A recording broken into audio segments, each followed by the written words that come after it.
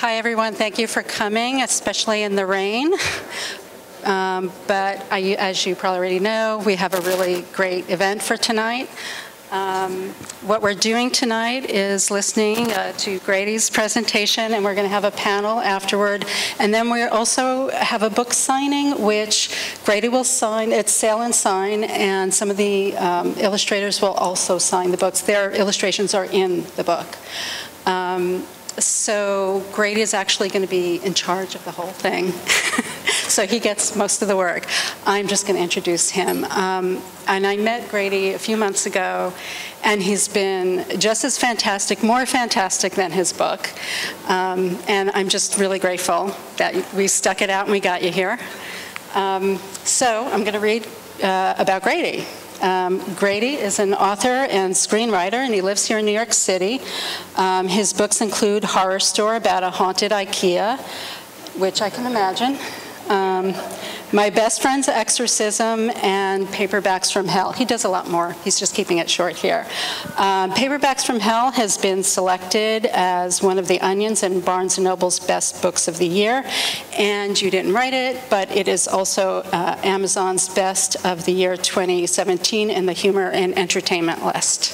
So. I'm just going to add this, that when we do have the panel, you can ask questions during the panel, okay? And the mic will be over here on the side. Okay, thank you. Sorry about that. Thanks, Grady.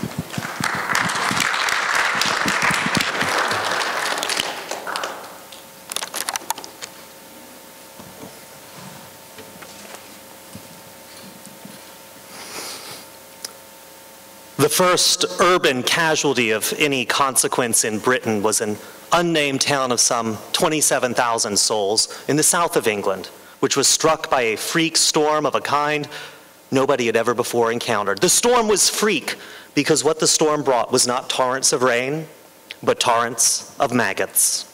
For this small family, the beginning came as it came for so many that morning on opening the front door of the small house in the quiet close formed by the little cul-de-sac at this tiny council estate on the far edge of town. "Can't get the door open, Mommy, can't open the door," the tiny childish voice sang back along the hall as the kilted, sweatered 6-year-old tugged vainly at the big brass knobbed handle just only within her tiptoed reach. Carrie Carr came from the kitchen, fish slice in hand. "Come away from the door, darling, don't touch the door. We're going to have our breakfast now. Want to see the postman, Mummy, want to see the postman, postman, postman, postman, postman, postman, want to see the postman." The child gave an extra hard pull, and the door opened inwards without warning, sending her falling suddenly back. There was a brief silence, then a scream of mingled anguish, pain, and Patty pierced the morning air. Carrie stopped, frozen, unable to understand what she saw. It was not that she was incapable of comprehension, but simply that she refused to comprehend. The doorstep was hidden under a white mass of maggots. And stretching away from the doorstep, the front path was hidden under a layer of maggots. And outside the garden gate, the pavements and the roads were hidden under a mass of maggots. And the gate was covered in maggots. And the trees were covered in maggots. And the parked cars were covered in maggots. A mix of inch-long and half-inch maggots as far as the eye could see, wriggling and writhing in an ever-moving, ever-milling mass. Pink, white, gray, yellow maggots, moving like a vast tidal blanket. Up the gatepost, across fences, over hedges, along paths, they moved, the maggots. In their unimagined countless millions and billions of zillions, maggots. Now, over the doorstep and into the house they swarmed towards the child and her mother, maggots. In 2010, I was at a convention and I was rummaging through a dealer's box and I found this. I didn't know what it was or where it was from, but I knew one thing. It was beautiful.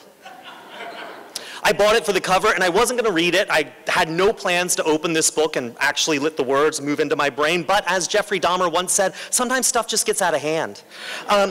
And the little people turns out to be about a gorgeous secretary who inherits a castle in Ireland and turns it into a B&B. That's it in the background. On opening weekend, it's crowded with guests, but some uninvited guests lurk in the basement, the Gestapo cons. These, it's important to realize, are not actual Nazi leprechauns. They are psychic homunculi created from fetuses surgically removed from Jewish concentration camp victims who were trained as S&M sex slaves for full-size Gestapo officers. Each of them has its own tiny 6-inch bullwhip. Their leader is named Adolf. The secretary's boyfriend at one point tries to explain to her what exactly it is they have discovered.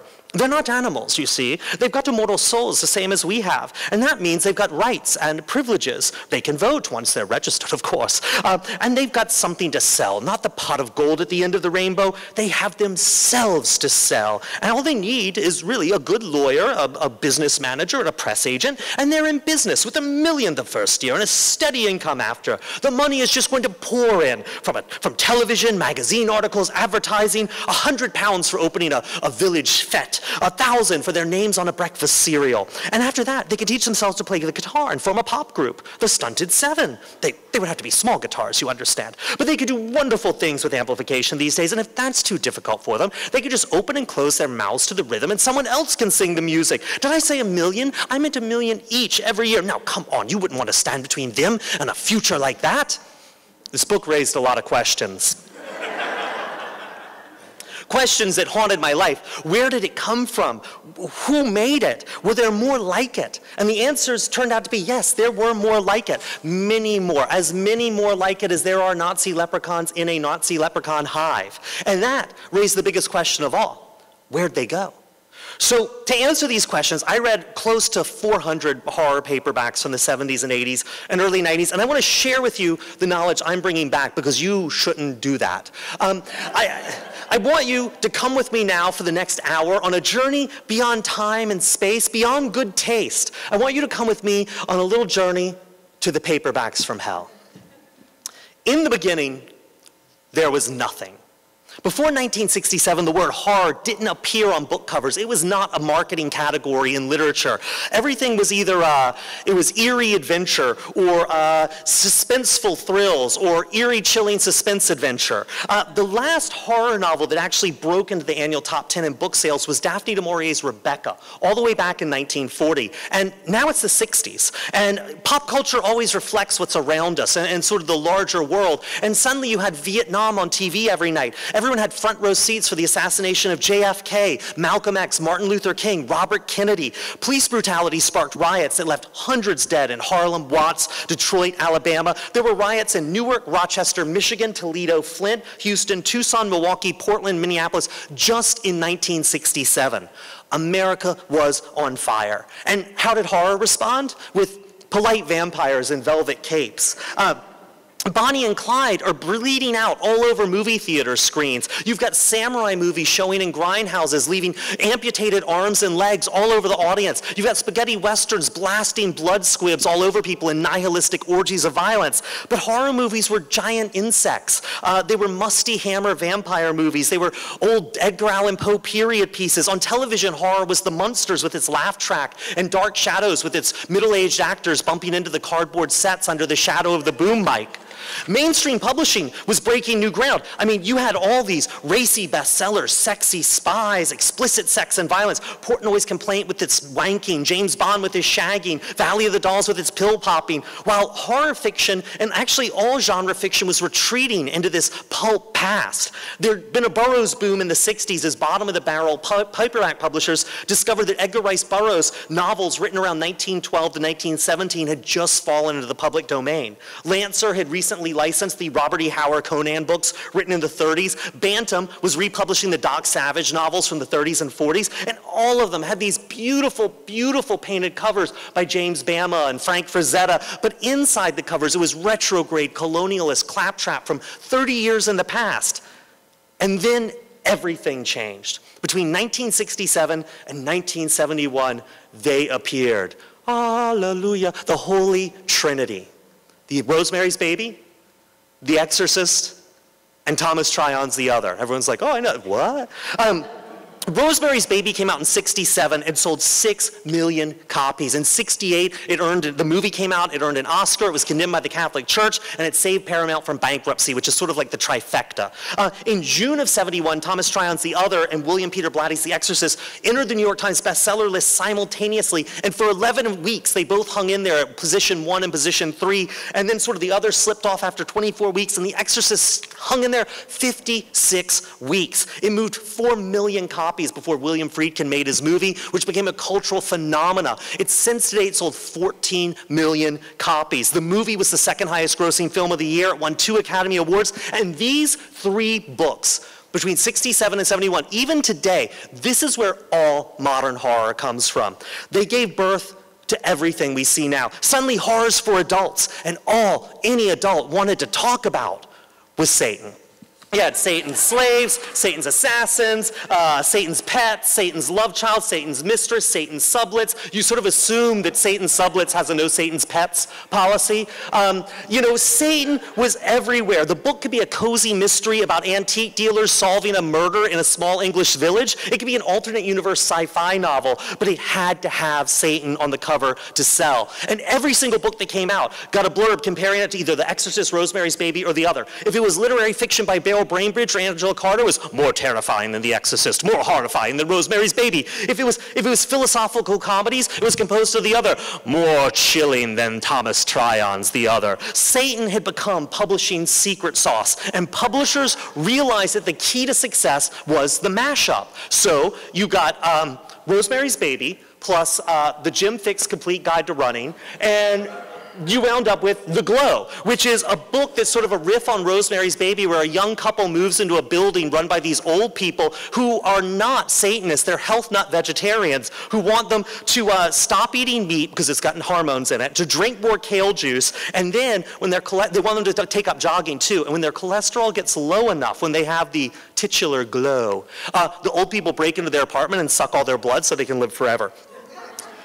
The Exorcist plus blaxploitation gives you The Black Exorcist, which was basically The Exorcist, only a lot cooler. And so, black or white, high cholesterol or low, you know, Satan had become the all-purpose bad guy, which sort of leaves you wondering, I'm sure I can see it on your faces, who were the good guys? And I want to take a minute to talk now about the mirror scene, because in all of these books, at some point, the main character will catch their reflection in a mirror, walk by a plate glass window, see themselves in a puddle of beer on the bar, and they'll sort of muse over their looks, you know. And so from these, I was able to put together a profile of sort of the average horror protagonist of the '70s. And just so you can, you know, a little visual, there's a skeleton having a little mirror moment.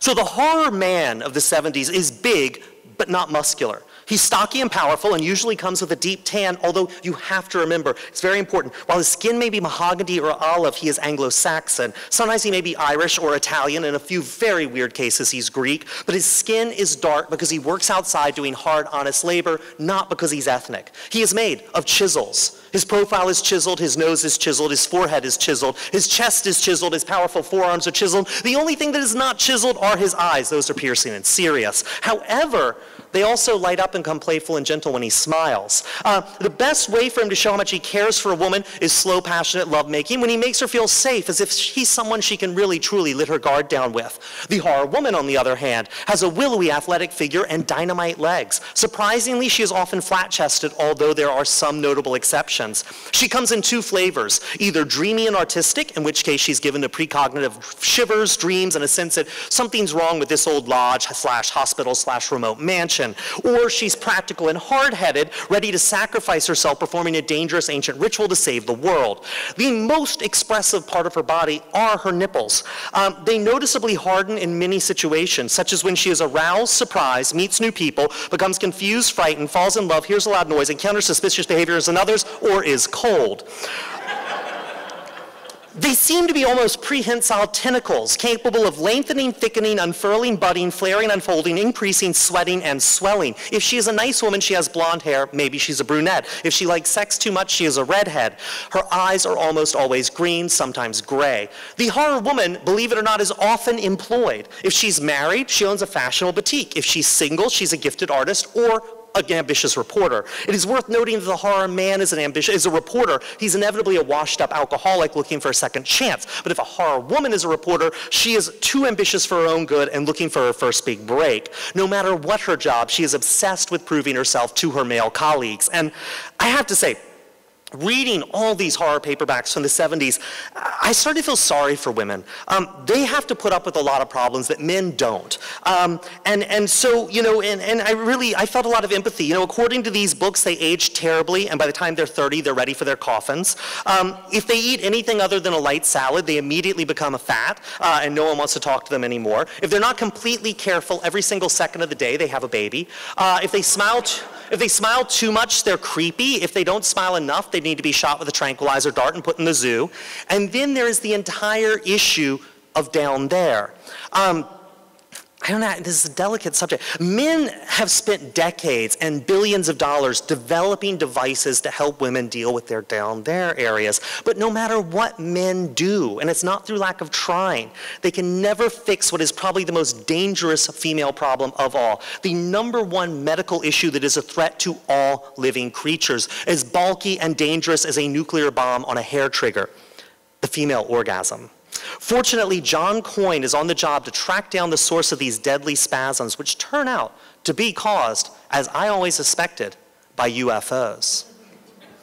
If anyone's going to know that UFOs were behind this, it's John Coyne. He was a longtime author of books like the Pentland School Crafts Book of Pottery, but he was writing fiction, and he was getting really tired of this growing stack of unpublished novels. So one day he sat down, studied The Exorcist very, very carefully, and delivered The Piercing, which is a carbon copy of a Catholic thriller, except instead of being about demonic possession, it's about stigmata.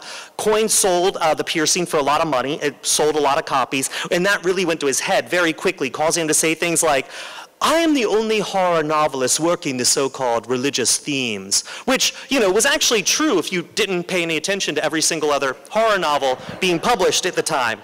But after The Piercing had sold a few million copies in paperback, his publisher said, "John, what else you got for us?" And John Coyne said, "The time has come for the searing. We begin in 1608 as a doe, which is a deer, a female deer, has an orgasm for no good reason and falls over dead, thus establishing that the female orgasm has been deadly to women of all species for at least 300 years. Cut to present day 1979 as Father Delp is forced to auction off his farm equipment because real estate developers have bought up all the farms outside Washington, D.C. and turned them into a fashionable suburban community called Renaissance Village. It's filled with hotshot D.C. types, doctors from the NIH, spies at the CIA, and women like Sarah, who have barely moved in when she has a spontaneous orgasm that makes her fall down. She gets up. It happens again. She falls back down. "I keep having these orgasms," she says, "for no reason, you understand, without any sex or man around. When I'm alone, I'm suddenly hit by real, violent, powerful orgasms. What's happening to me?" Even worse, these are the first orgasms Sarah has ever had. "I'm 32. I had finally accepted the idea that I was one of those women who never would." 32. Just when she thought she was safe from the worst possible thing that can happen to a woman. Even worser, there are many causes of these evil orgasms. It could be the autistic farmer's daughter, Cindy Delp, who likes to hide in people's closets and jump out at them screaming. Maybe it's Kevin Volt, the CIA agent, who has a mysterious bank of microwave computer equipment hidden in his basement. And what about the old burial mound up behind Renaissance Village? I mean, as far as John Coyne and I, frankly, are concerned, anything could be causing these orgasms. We don't know. The orgasms get so bad that Sarah and the other women in Renaissance Village begin to get nosebleeds. Then the Volt's baby, its brain explodes from a tiny baby orgasm. And then they find the dead body of a local teen up on the woods on top of the Indian burial mound. As the sensitive cop says to the victim's father, who asks what happened to his daughter, "You know, you could take a hammer to a Halloween jack-o'-lantern and smash in the hollow pumpkin with one blow? Yeah, that's what happened to your kid. Her brains were all over the fucking forest." 70s were a different time, different levels of sensitivity. Finally, Sarah gets enough of a break between these orgasms to start piecing the pieces together. I'm just saying there might be a connection between these orgasms and these deaths, which kind of makes me think she might be a French philosophy student. She also realizes that young Cindy Delp isn't screaming because she's autistic. She's simply speaking at a speed 3 times faster than the human ear can comprehend. So using a tape recorder to slow down her screaming, they link her brainwaves to Kevin Volt's computer bank and learn that she's not even human. She's a remote data transmitter disguised as a a human for an extraterrestrial computer called the Eye of Bel that transmits and receives information through her brain from the very edge of the galaxy, and that ancient Indian burial mound is actually a primitive observatory built by a secret race of Celtic shaman who snuck over to America to worship UFOs 3,000 years ago. See, everything makes sense if you just stop having too many orgasms and think. But the Eye of Bel is really angry that its secrets have been uncovered, so it sends balls of light flying through Renaissance Village that cause even more women to have more orgasms, which actually cause their brains to liquefy and run out their noses. I didn't know that was a risk. To stop this, Sarah has to give Cindy Delp a chemical lobotomy, but things end peacefully, however, when Sarah resigns from the NIH and moves to a small town with her new husband, who now supports her so she can stay home because she's realized that raising Cindy is more important than any old job a woman can have. It's even more important than her orgasms. Now, you would think that would be probably the most chilling and devastating thing that could happen to a woman in the 1970s. No. The pill had hit the market in 1960. IUDs appeared in 68, and the first successful in vitro fertilization was carried out in 78. This changed forever how we made and had babies, and as a result, there was a lot of fear surrounding pregnancy and childbirth. Fortunately, horror paperbacks were there to reassure nervous parents that they should be terrified out of their minds. They addressed every new parent's fear with a resounding yes. Yes, having sex while pregnant will definitely cause your baby to die. Yes, your OBGYN probably wants to steal your unborn baby and turn him into some kind of new chemical compound to sell in Europe. Yes, you will probably be confined to a locked mental ward almost immediately after giving birth. Yes, if you have an abortion, the remains will be buried in a shallow grave behind the hospital where they'll be struck by lightning and reanimated as psychic killer brain-eating monsters who will telekinetically explode your womb. Spawn. Women made their way through this minefield of potential hazards with the guidance of their doctors, although horror novels wanted to warn them that their doctors were more likely to hire a hitman to run them over to protect their baby mill operation than write them a prescription. And the worst, absolute worst OBGYN of them all was from William Woolfolk's 1980 novel, The Sendai. This book, by the way, if there are any people thinking about having kids here, is full of helpful hints about childbirth and especially about the labor process, which is scary to a lot of people. And I think its most important word of advice for potential parents is when you are looking for a place for your delivery, do not choose to give birth in a delivery room that includes a conveyor belt leading to something the staff calls the off-limits building. Also, maybe probably don't give birth in a clinic that has something called the off-limits building. The Sendai is the childbirth medical thriller on crack. You can read a book like Embryo or Premature or Crib, and well, not Spawn, and you learn about the miracles of modern medicine while also getting slightly traumatized about all the things that can go wrong in the delivery room. Things going wrong in the delivery room are merely the truffle oil on the Sendai steak fries of lunacy buried beneath a thick layer of the Parmesan cheese of full throttle freakery. We start with new father Tom Pollard, who has some doubts about this strange new science known as in vitro fertilization. It'll almost be as if she's having a baby with another man, he moans. It's unnatural. No, his doctor explains. It's like planting a garden full of peas. Now, it's written in 1980, so you can forgive the Sendai both for its terrible gardening metaphors and its fears over test tube babies, because at that point there had only been 2 successful in vitro fertilizations, so really you could make up anything about it. So Tom Pollard's wife, they have their test tube baby, and when it comes home, in 9 months, they had a little monster with coarse brown hair that covered its entire body and a small hump between its shoulder blades. Its forehead was steeply slanty and the jaw protruded. Long, hairy fingers dragged on the floor with pronounced knuckles. Then they had a little monkey baby.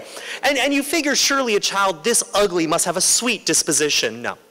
Within 3 weeks, this thing is wearing denim and it's broken out of the crib. Finally, they find it locked in a death embrace with the neighbor's Dalmatian. On the bright side, on the bad side, they no longer have a baby and the neighbor doesn't have a dog anymore. But on the bright side, this kid is 3 weeks old. He's killing on a 2nd grade level. So enter Dr. Rudy Gerson, who disappointed his dad when he became an OBGYN instead of a more macho kind of doctor. He's so committed to his patients that he ditches a date to offer himself up as a hostage when another IVF daddy takes a whole hospital floor full of nurses at gunpoint because he's flipped out. And why is he flipped out? Well, when Dr. Rudy gets up there and he releases the nurses, he discovers it's another monkey baby.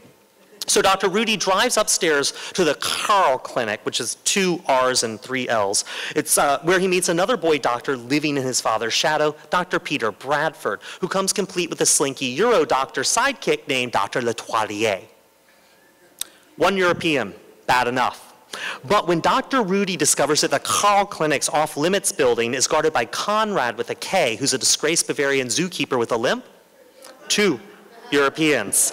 This can only mean one thing, absolute evil. And what Dr. Rudy finds when he breaks into the off-limits building is exactly what you'd expect to find in a European-run fertility clinic. Wolves with pointy hooves, a talking gorilla who begs Dr. Rudy to let it die, a hyper-intelligent bird boy, and an Olympic-sized swimming pool full of seahorse, fetus, jellyfish creatures with whom Conrad has a romantic relationship. The Europeans attempt to protect their failures of science with a watchdog cat, which they set after Dr. Rudy, which is a dog's head on a cat's body, which means it can track you by scent and hop up on the couch. And like most Europeans, it has an insatiable appetite for American flesh. Dr. Rudy evades it, however, and finally confronts Dr. Bradford, who admits to breeding these little monkey babies, calling them the Sendai. They have been raised to be strong and servile. They can perform menial, repetitive tasks without becoming restless or bored. Get these Sendai to an Amazon warehouse. Having these baby slaves? Yes, it's slavery, which is distasteful to all mankind, but will finally allow humanity to stop doing menial work and instead invent better math and write symphonies. Now, I'm just going to say, I'm from South Carolina. We had slavery for hundreds of years. All we gave the world was Dixie. So it doesn't necessarily mean you're getting a nice symphony.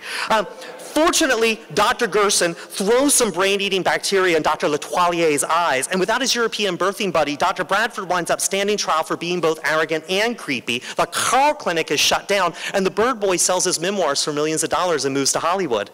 You laugh, but this is not fiction. This is fiction immersed in fact. As William Woolfolk writes in the afterwards, what you have just read is not fiction, it is fiction immersed in fact. In England, human infants have regrown severed fingertips. A mouse with the head of a chicken has been produced in a laboratory. Time magazine reports that scientists' control of basic life processes have reached the point where we can have baby hatcheries that will produce everything from super brainy alphas to drone-like epsilons. I hope the implications of the questions raised here in my book will concern you long after my book is forgotten. Well, the book is definitely forgotten, and I can say with complete conviction, I am still paralyzed with terror at the thought of waking up in the middle of the night and seeing a chicken-headed mouse run across my apartment floor. So well done, William Woolfolk, mission accomplished. The message of books like The Sendai was clear. Women should have babies by finding them in cabbage patches or getting them from the stork, the way nature intended, rather than using their bulky, weird, dangerous wombs. And the only thing more dangerous, actually, than their wombs were crabs, and dogs, and cats, jellyfish. Ever since James Herbert wrote The Rats in 1974, the same year as Jaws was published, horror novelists were turning out books about animals who were hungry for human flesh and who hated England. If it walked, crawled, swam, or flew, it killed British people because as Japan is to giant monsters, England is to killer animals. I just want you to just take a look at this. This is a map of England. And these are just a handful of the animal attacks. I just want to take a minute, oh, look, I got a laser pointer. There we go. See, pigs and geese on drugs overrun a farm in Hobbs Farm. Swarm of locusts. In Cornwall, the Long Point nuclear power plant causes mutant scorpion outbreak. Mutant scorpions ruin circus in Kent. Spiders attack Kent. Kent's terrible. Rats in London. More rats in Epping Forest. Killer worms unleashed in Westport. French dog causes rabies outbreak. French cat causes rabies outbreak. French animals are clearly trouble. Mankind's last stand against the jellyfish down here in Totnes. So you can really see there's a lot of problems with animals, to be honest, in England. And in reading these books, I had to keep track of them, right? I mean, I made a map. It's pretty sciencey. And people ask me, how do you do this? Do you have how do you remember which animals attack which town in which book? And I actually have a really simple mnemonic device I use that I want to share with you right now. It goes a little like this. So what you do is you sit down and take a deep breath and you go, there are killer dogs and cats and bees and rats and evil bunnies too. Bears and worms and things that squirm inside this death zoo. Snakes and frogs and crabs and hogs and evil bunnies do. Bats and ants and cormorants all coming to eat you. See, it's really easy. I can even teach it to you. There are killer Dogs and cats and bees and rats and evil bunnies too. Bears and worms and things that squirm inside this death zoo. Snakes and frogs and crabs and hogs and evil bunnies do. That's French. Bats and ants and cormorants all coming to eat you. But wait, there's more. There are killer moths and slugs and deer and bugs and worms attack the tube. Gulls and pigs and cats and wigs and alligators too. Wolves and whales and crabs and snails and lizards who hate you. And tuna fish and jellyfish and things that squish inside this scaly, scary, smelly, hairy inside this death zoo. Ooh, death zoo.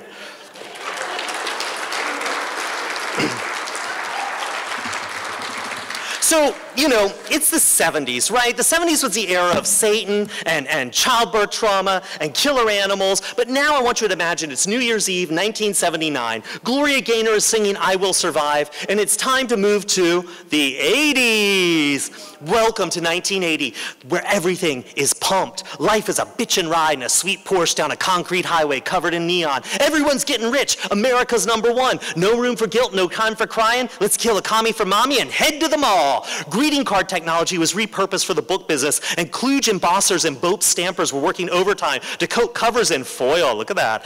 Embossed monsters and die-cut windows showing swanky step-back art. Coming soon in the 80s? Hologram covers, coming right at you.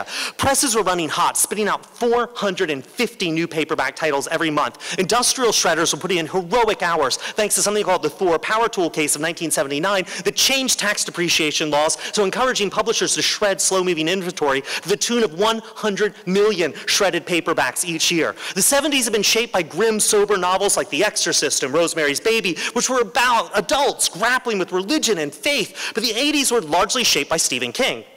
1979 was the release of The Dead Zone, his first hardcover book to hit on the New York Times bestseller list in his debut week. And by 1983, he had 40 million books in print. The Exorcist was for squares, man. Rosemary's Baby smelled like grandma. If you wanted to do horror business in 1980, you got an endorsement from Uncle Steve, and he would pretty much endorse anything you put in front of him. God help the writer who told his editor they could get the big kahuna and actually failed. The 80s was the era of the horror blockbuster. Stephen King was the apex of this holy trinity of horror books, but the other 2 points on the sacred triangle, surprisingly, were both women.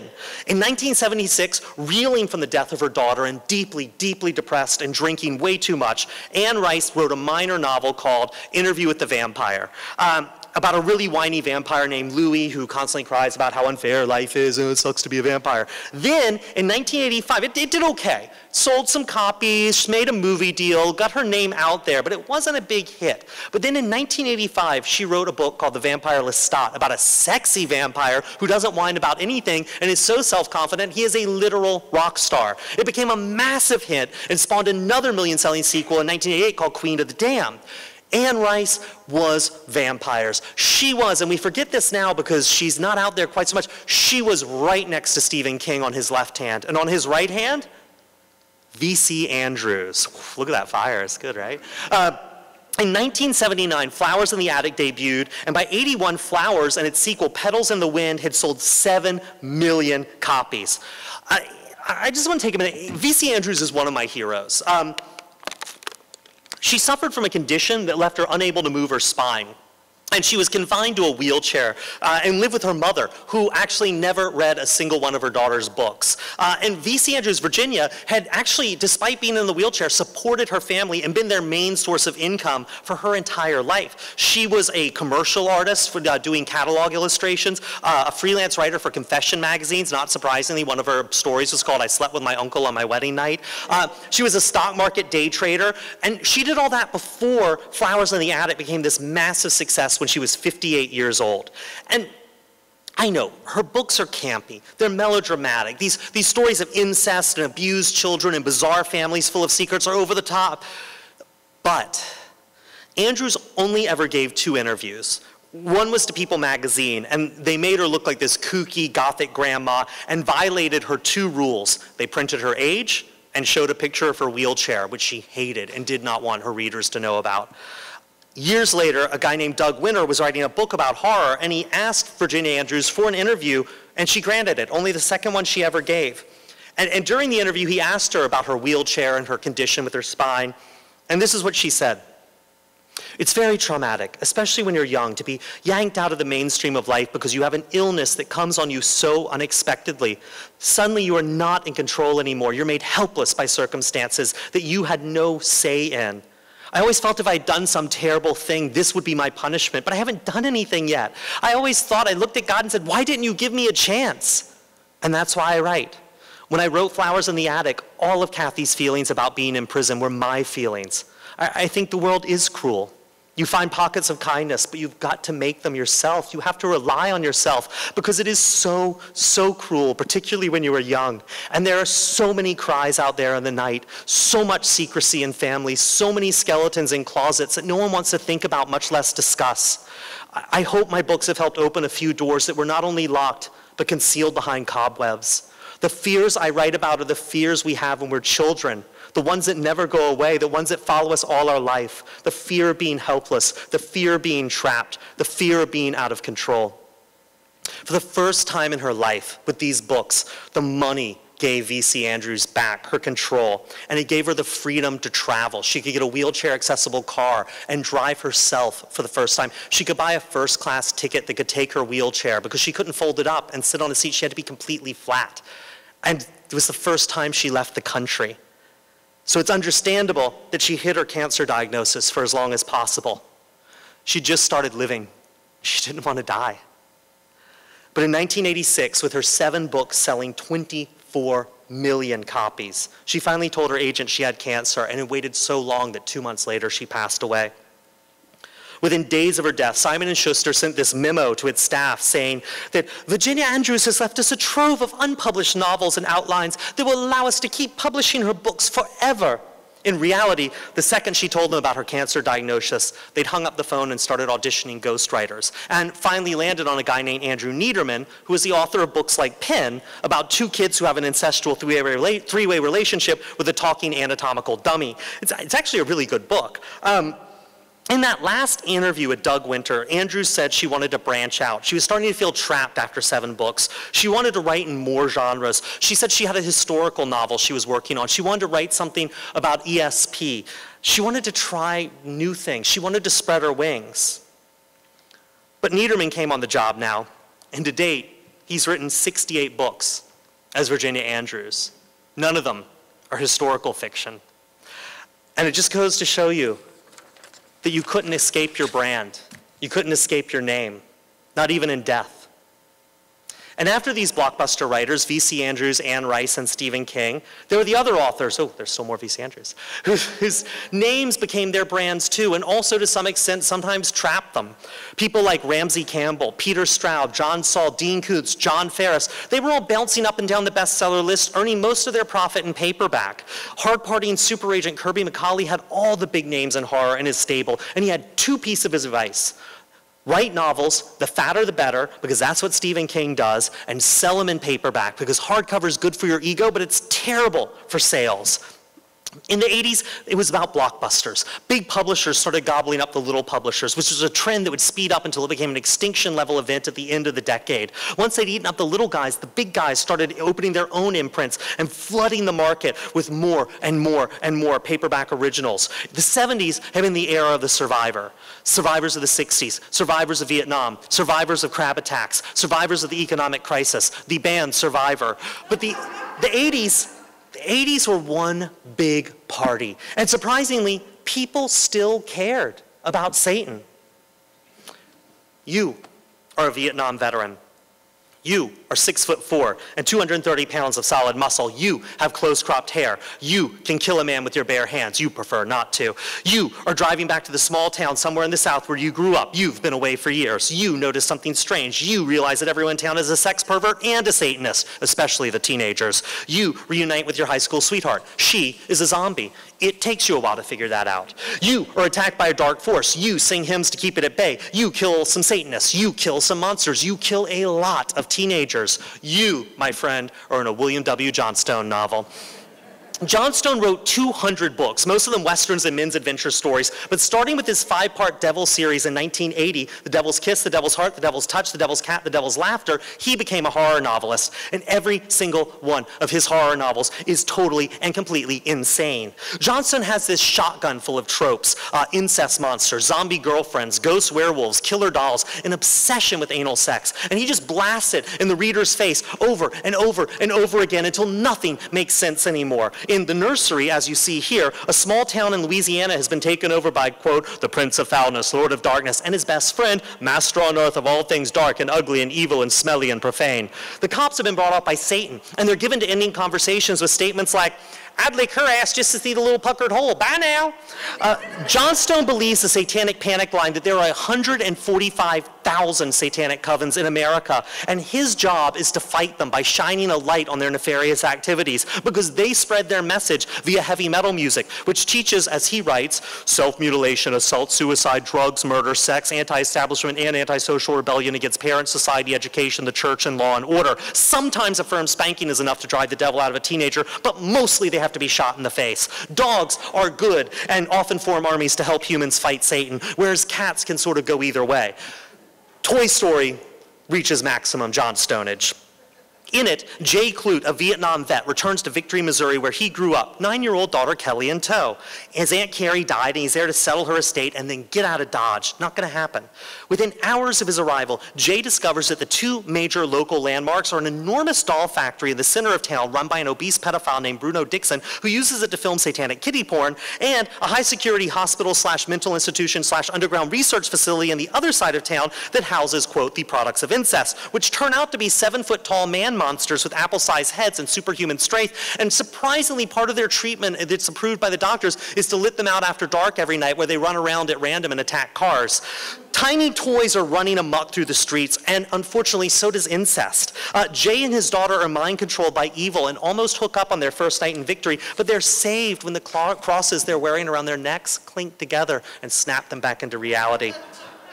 Reading this book becomes like trying to drive in some kind of post-concussion haze. The harder you focus, the more it all slips away. A checkout girl's head explodes and no one seems to mind. Possessed teenage boys follow Kelly through town, propositioning her through sex until she fights them with karate and then kills one of them with a fire axe. No one seems to notice. As one person cries in despair, if any of us knew anything, we could do something about it. The only person who seems to know anything is the ghost of Aunt Carrie, who materializes halfway through the book to call Jay Piss Pants 4 times in a row, and then have ghost incest with her dead brother in front of everybody, which is disgusting. It turns out her dead brother is a ghost werewolf who can only be killed by a silver stake being driven through his heart, which then happens. Then Aunt Carrie explains the plot, but in the 9-page explanation, she entirely leaves out the role played by the killer toy armies. So I'm going to sort of do what Aunt Carrie can't right now. So see, there are these 2 toy armies. One army lives in the toy factory with Bruno Dixon, and they're evil. And then the others are broken and injured toys who live in the old Clute place out on the edge of town where they kill and eat neighborhood pets. So that's sort of a gray zone, morally speaking. But they also tap out help us in Morse code, and they have funerals for a tiny clown doll who dies, which is really sweet. So we'll call them good. Now, some of the evil toys are local citizens who've been turned into doll-sized humans, and others, though, in town, some of the residents are tiny toys who've been turned into human-sized dolls. At a certain point, I don't even know anymore. You're on your own. The best way to understand Johnstone's work is to read it for yourself. So I want to share with you guys some quotes from Toy Cemetery. I think they're all from Toy Cemetery. I told you before, Jimmy, no, I like to fuck with you, but my ass is my own. They finally wrote me off as a kook. Are you a kook? No, I'm a best-selling author of historical romances. I wouldn't stick a fertilized fence post in you. Linda. The fetus is rested in fetal position. Hurry up, Al, a woman urged. This has got me all sexed up. Let's go back to the barracks and fuck. I want you to fuck my ass. Perhaps a deal could be arranged between them, her pussy and her ass, for her life eternal. The jeans she wore didn't help either. Her womanhood was practically leaping out at him. Amy pressed the gas pedal to the floor and roared through the line of humans. Blood splattered on the hood and windshield. Wet eyeballs slammed against the windshield and clung there, staring blindly at the men and women inside. Get them off, Amy screamed. The eyeballs blinked, looking at her through the windshield. Jim reached over and turned on the windshield wipers. Ed Connors spilled coffee down the front of his shirt. Are you fucking joking with me? I'm fucking serious as death, sir. Connors refilled his cup. Go on. And then this one's my favorite. It sort of grows, so just ease into this one like a warm bath. On the other side of town, Chef Rodale pushed back his chair from the supper table and belched loudly, causing his long-suffering wife to cringe as she stood by the dishwasher in the kitchen. Fine eats there, Betty May, he hollered. Then he lifted his leg and farted. The dog got up from underneath the dining room table, a pained expression on its face, and left the room. I love that dog. So covers had started to sort of develop a vocabulary in the 80s, and we've got these cover artists who are going to talk about this with us afterwards, but so many of these covers were coming out so quickly, the art directors were calling the shots, but it's almost like there was this telepathic group mind going on that was starting to tell us what we were afraid of simply by looking at the paperback rack. And what it turned out we were scared of was clowns, and mimes, and clowns, and clown dolls, and dolls, and dolls, and dolls, dolls, dolls, dolls, dolls, dolls, dolls, clowns, dolls, dolls, dolls. You know, you're probably asking yourself, what's up with all these dolls? We're going to talk about that afterwards. There is an answer. But it wasn't just dolls and clowns and mimes and clown dolls that were scary in the 80s. In the 80s, everything was scary. Sleep was scary. Songs were scary. Colors were scary. Bad breath was scary. Office parties were scary. Siblings were scary. Soap operas were scary. Tree houses were very scary. 18th century Viennese dance crazes were scary. But as the decade ended, the scariest thing of all appeared, the one that would kill the genre.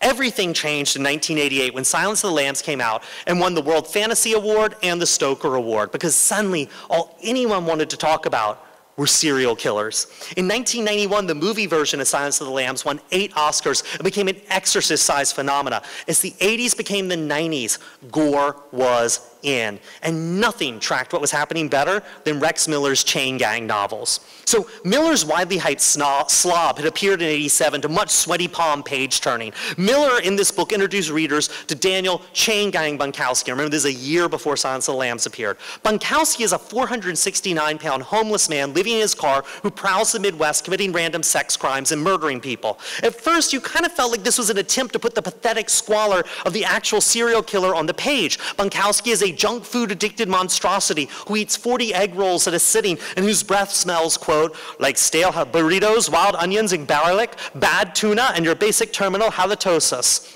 Then, after this, one book later, Silence of the Lambs won all those Academy Awards. In real life, serial killers are usually poorly educated rapists with substance abuse problems who are prone to bedwetting and setting fires. But Hannibal Lecter convinced us that they are collectors of fine art, connoisseurs of vintage wine, avengers of the weak, men of taste and refinement. And so over the course of the next Bunkowski books, Chain Gang in '92, Savant in '94, Butcher in '94 also, Miller turned Bunkowski into a role model. The first thing he did was make him a product of the Vietnam-era Black Ops program to breed the perfect killer. There seem to be a lot of these programs going around. Then he made sure that readers knew that Bunkowski warped every curve, deviated from every chart. He was that rare human being called the physical precognitive, an autodidact with genius-level intellect. He has a photographic memory, the ability to detect the presence of human life in a house. He understands fluid mechanics and possesses the natural skills of a consummate actor. He knows how to make a smart bomb activated by an ordinary kitchen food timer, a device for starting an undetectable fire. He is immune to poison ivy. It's good. By the time the last book came out, Bunkowski, who we meet in the first book, raping a woman, breaking her neck, and stuffing her in a garbage-choked ditch, has developed the ability to turn invisible in darkness by regulating his respiration and heart rate like a ninja. And he's adopted 5 adorable puppies that actually live in the pockets of his overalls while he murders people, and they crawl all over him. Serial killers were no longer a menace. They're not even cartoons. They had become superheroes. Serial killers were everywhere on horror books. Cover artists moved to romance novels because as artist Lisa Falkenstern, who's actually here tonight, said, instead of being funny and clever, horror covers had gotten ugly and gross. Women were being raped and murdered on every other page, which led editor Gene Cavellos to found the Del Abyss imprint with covers by people like Marshall Arisman, which were really gorgeous and devoted not as Jean Cavallo said, devoted specifically to not publishing, as she says, sexist, creepy-ass Stephen King ripoffs. Abyss put out books that were unlike anything else on the market. They were wildly experimental and deeply diverse and genuinely fresh, but it was too late. It's the early 90s, and serial killers are everywhere. The horror novel market was glutted with too much product, and the inevitable crash is happening fast. Imprints are collapsing like punctured lungs. Writers are begging their editors to market their books as thrillers instead of horror. Serial killers were cut and pasted into supernatural horror novels. Paper costs are going up, distribution is becoming harder, publishers are just shoveling books onto stores faster than readers can buy them, and returns are flooding back into warehouses before being dumped into shredders by the hundreds of millions. One by one, the horror publishers cut their horror lines, and finally Zebra, the last remaining horror paperback publisher, closed down the Skeleton Farm in 1995. The books were gone, and the boom was over. Was the murderer a serial killer in a dark alley with bad taste? Was it a collapsing publishing industry with an overproduction bubble? Was it both of them working together? It could have been either. Either way, time of death, 1996. And the books we're talking about tonight, they're mostly out of print. Their authors are mostly forgotten. You can pick them up at a paperback swap shop or get them on Amazon for a penny plus shipping. And the question people ask me whenever I do this talk is, do you ever shut up? But right after that question, they ask, are any of these books any good? And I say, oh, hell yes. It makes me so angry that the world has forgotten Joan Sampson's Auctioneer, which is basically Stephen King's Needful Things as written by Cormac McCarthy, or Michael McDowell's Blackwater Saga. Michael McDowell would go on to write The Nightmare Before Christmas and Beetlejuice for Tim Burton, but these 6 horror paperback originals are the 100 years of solitude of horror. Elizabeth Engstrom's When Darkness Loves Us is one of the most disturbing books about motherhood I've ever read. Barry Wood, who wrote Dead Ringers, the novel that Cronenberg's film is based on, also wrote The Tribes, about the most touching and sad berserk Jewish golem running amok on Long Island in 1979. But none of these authors is as tragically forgotten as Ken Greenhall. Now, cultural gatekeepers are important. Editors, music producers, A&R guys, they make sure that the books that are published, the records that come out, hit a certain level of quality. But Ken Greenhall was where cultural gatekeepers failed across the board. He was the heir to Shirley Jackson's sort of quiet, assured, precise voice. And he got the worst covers. When he was 55, his own agent fired him for being too old to represent any longer. And he always had to have a day job as an encyclopedia editor. He lived up in Queens. He was this quiet guy. He built a harpsichord and taught himself how to play it because he just wanted to know if he could. He liked harpsichord music. And he wrote his first book, Elizabeth, under his mother's maiden name because he liked to read and he just wanted to see if he could write a book. And so I want to leave you guys with the opening of Elizabeth. It's the last thing I do tonight, but this is what I want you to hear before you go because I think his stuff is extraordinary. When grandmother vanished, the glass of the large mirror in her bedroom was found scattered on the floor in small pieces like the remains of a mosaic. Have you ever thought about mirrors? Maybe you have. In your bathroom, perhaps on a quiet Sunday night while you were performing one of those personal acts you never speak of. Perhaps you were cutting the hair that grows in the darkness of your nostrils. The only sound was the snipping of the tiny scissors. I hope you're not embarrassed to have me speak so frankly to you. Remember that I am no longer a child. I am a young woman. My mirror tells me so, and the eyes of men tell me so. When I was younger, I saw James, my father's brother, look from our dog to me without changing his expression. I soon taught him to look at me in a way he looked at nothing else. But I was speaking of mirrors. Have you thought of how you depend on them? Would you be convinced of your beauty or your unconventional attractiveness if the mirror didn't reassure you so many times each day? Perhaps you're being deceived. Your skin may not really be so unblemished. The sensual curve of your lower lip you're so proud of may be flawed by a slackness on one side. There's no way to know if what your mirror shows is what you see or what is really there. My name is Elizabeth Kuttner, and I am 14 years old. I know you would be more interested in my story if I were a middle-aged person, but I ask you to remember what you were like when you were 14. Is there a chance you were more perceptive then than you are now? Almost certainly you were passionately interested in something then. What is your passionate interest now? I'll admit there are many things I know very little about, but there are many things I do know. I know, for example, that you recently sat watching television with someone you're supposed to love, and that you thought neither of that person nor of what you were watching. Perhaps you thought longingly or regretfully of something that happened when you were 14. I think I know how the world seems to you. That might not have been true 2 years ago when I was a girl, but as I have told you, I'm a woman now, and there is no feeling you have had that I have not had. It is possible that I have had important experiences that were denied you. I think you will come to believe that. I first came to live with my grandmother about a year ago, right after I killed both my parents. Let me explain. Those are the first words Greenhalgh ever wrote in 1976, and he wrote 5 more novels, each one from a smaller imprint, each with a worse cover. And then he retired in '92 and devoted his life to his dream project, Lenore, which is a historical novel about the freed slave in Amsterdam who posed for the Rubens study, 4 studies of the head of a Negro. This is one of the most, it's historical fiction, it's not horror, and I'm given to hyperbole, but this is one of the most beautiful, funniest books of historical fiction I've ever read. The publisher who put it out was a small press that mostly released poetry, but it was Ken's first hardcover book, and he was enormously proud. And it got him his first review in the New York Times, and he was so excited, and they trashed it. It is one of the vilest, most sarcastic, snarkiest, needlessly cruel things I've ever read. And I spoke with Ken's widow, Agnes, several times while writing this book, and she told me the review broke Ken's heart, and he never wrote again. 16 years later, he died. He was an old man, Agnes said. He was sick. He was tired of fighting. He was tired of no one listening. He was done. But he's not done.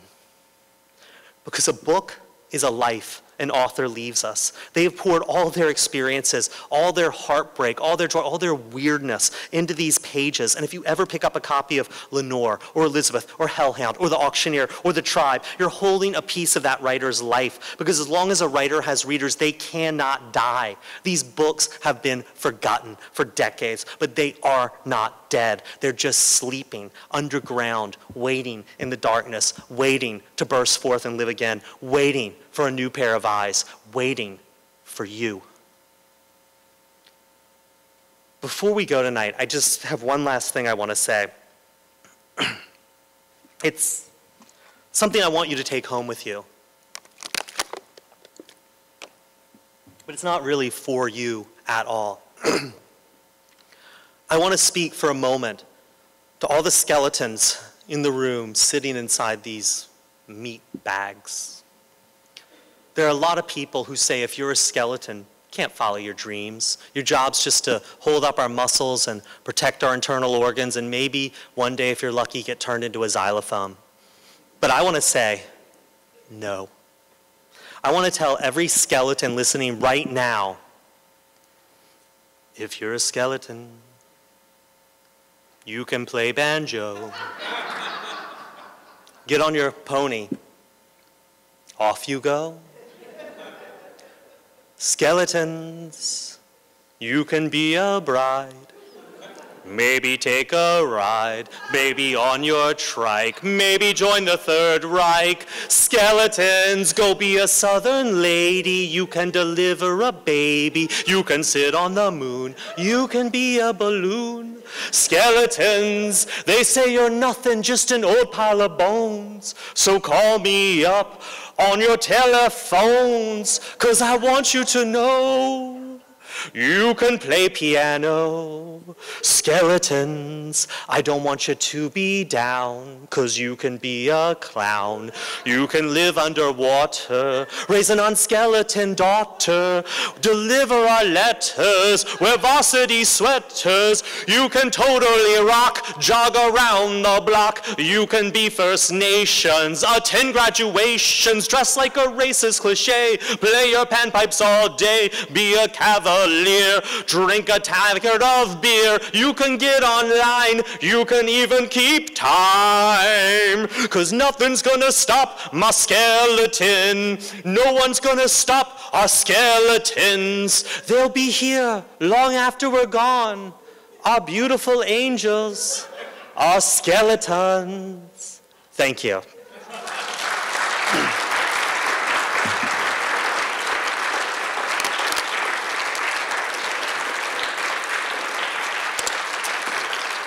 So right now, can we get the lights up? I want to invite the artists who are responsible for these covers you've been looking at tonight.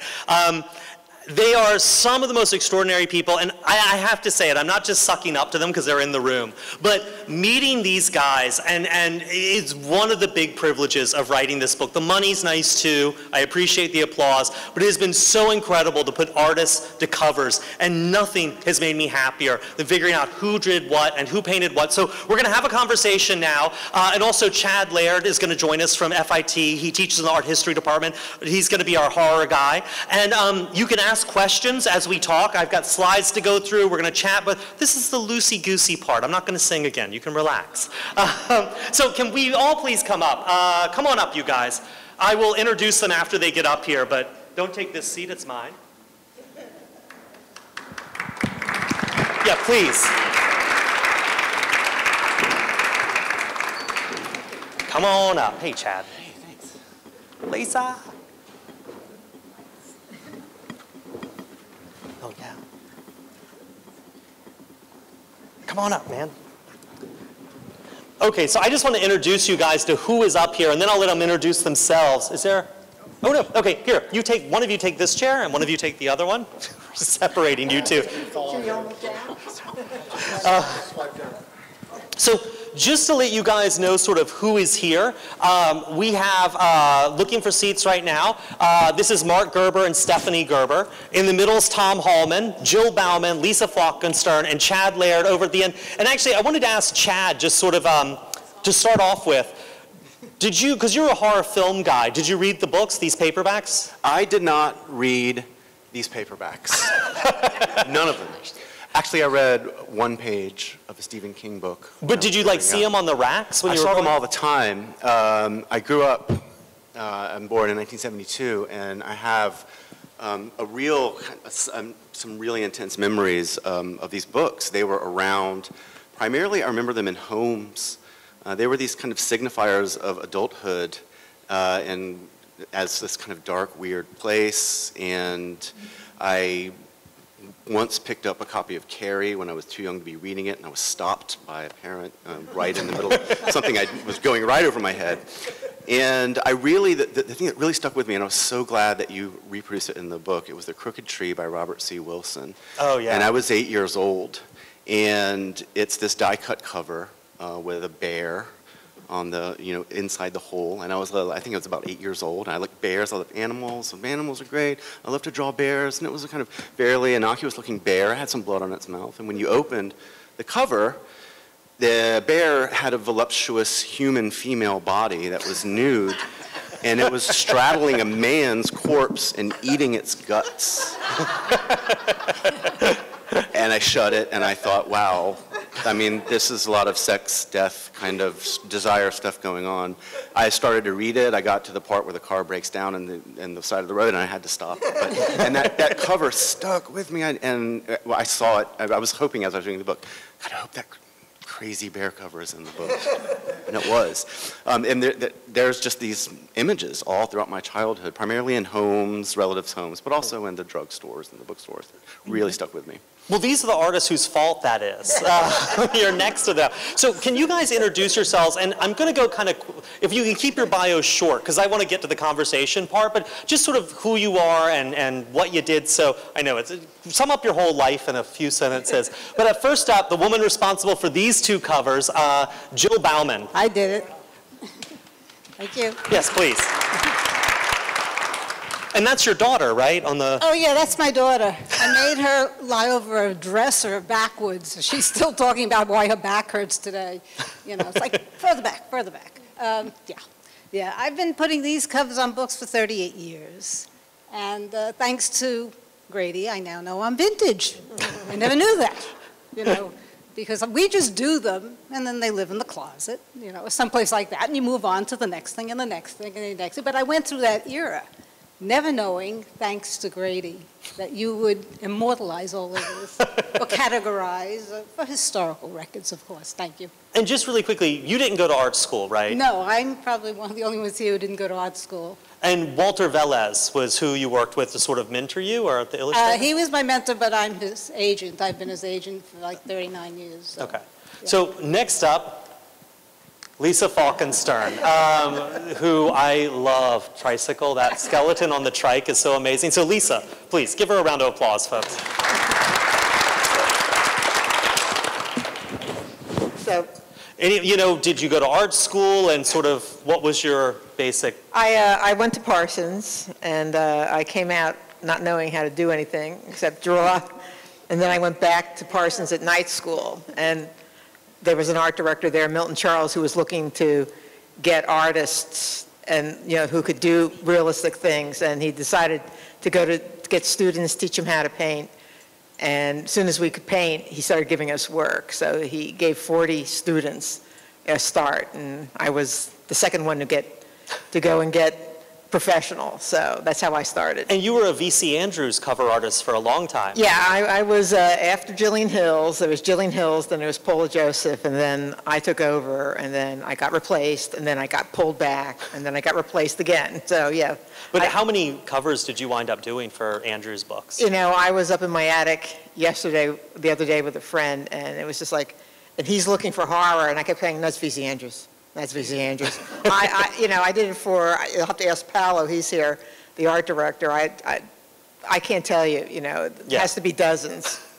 And then at the end, you moved over into romance covers, right, in the 90s? Yes, I mean, I still did a little, still did horror, but at the time, they were getting gross. And so, you know, my husband, I ended up marrying Milton Charles, and at the time, he was like, well, I now need romance covers. so I did romance, and then mystery, and then everything else. All right, and then next up is Tom Hallman, responsible for the inimitable Gila cover. Tom, and you're not a New Yorker. No, I'm from a small town in Pennsylvania, so had to leave it to Beaver. I got to say, Tom came all the way from Philly just to do this, so give him some applause, please.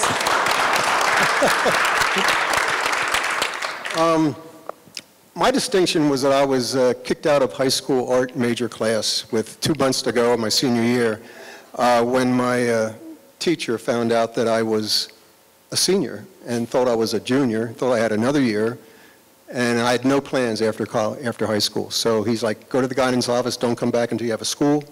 So I was there for 3 or 4 days, came back, and eventually got into Kutztown State College, which halfway through the year, so I was a semester late. Went through the program there. It was a great school. Really enjoyed it. Came out wanting to be a freelance illustrator. Did editorial work and some advertising, this and that. And I had friends from college that were working at NAL, Signet Books. Jim Labad worked with Jim Flamery. So he said, just keep promoting to Jim. He'll give you a job. He'll give you a job. So for 2 years, I sent Jim Flamery and many other art directors a new promo every month. Every month I was cutting a piece of a photo sticking it onto a card with my name and phone number, and that was it, and just sent it out to them.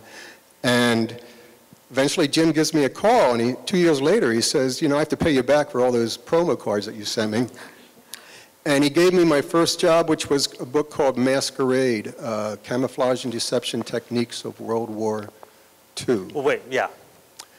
We'll get to that. We'll get to that. Okay, well, anyway, that whole scenario led to 26 years and over 400 covers with this art director. So that was my start. That gave me my career.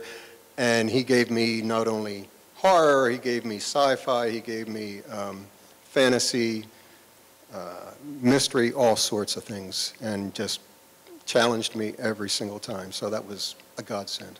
Yeah. And then lastly, we have Mark and Stephanie Gerber, who've never done this. You guys, y'all are old hat to me. But you guys, I know nothing about your bio. And here's a little of their work. The Jogging Skeleton is yours, right? Yes. Yeah, and Seed of Evil? Okay, thank God I got them right. But yeah, thank God skeletons getting the exercise they need. So can you guys give us some of your bio? Because I literally know nothing about the two of you. This is so funny. We've known each other since kindergarten, and we went to school in Utah. It was a really good commercial art school. And we just fell into this. I don't know how we did. Our first illustrations were for Beaver magazine. that's how we got our start. And we had a really good friend from Utah that had moved here, and he helped us get started. But we just found this to be so fun.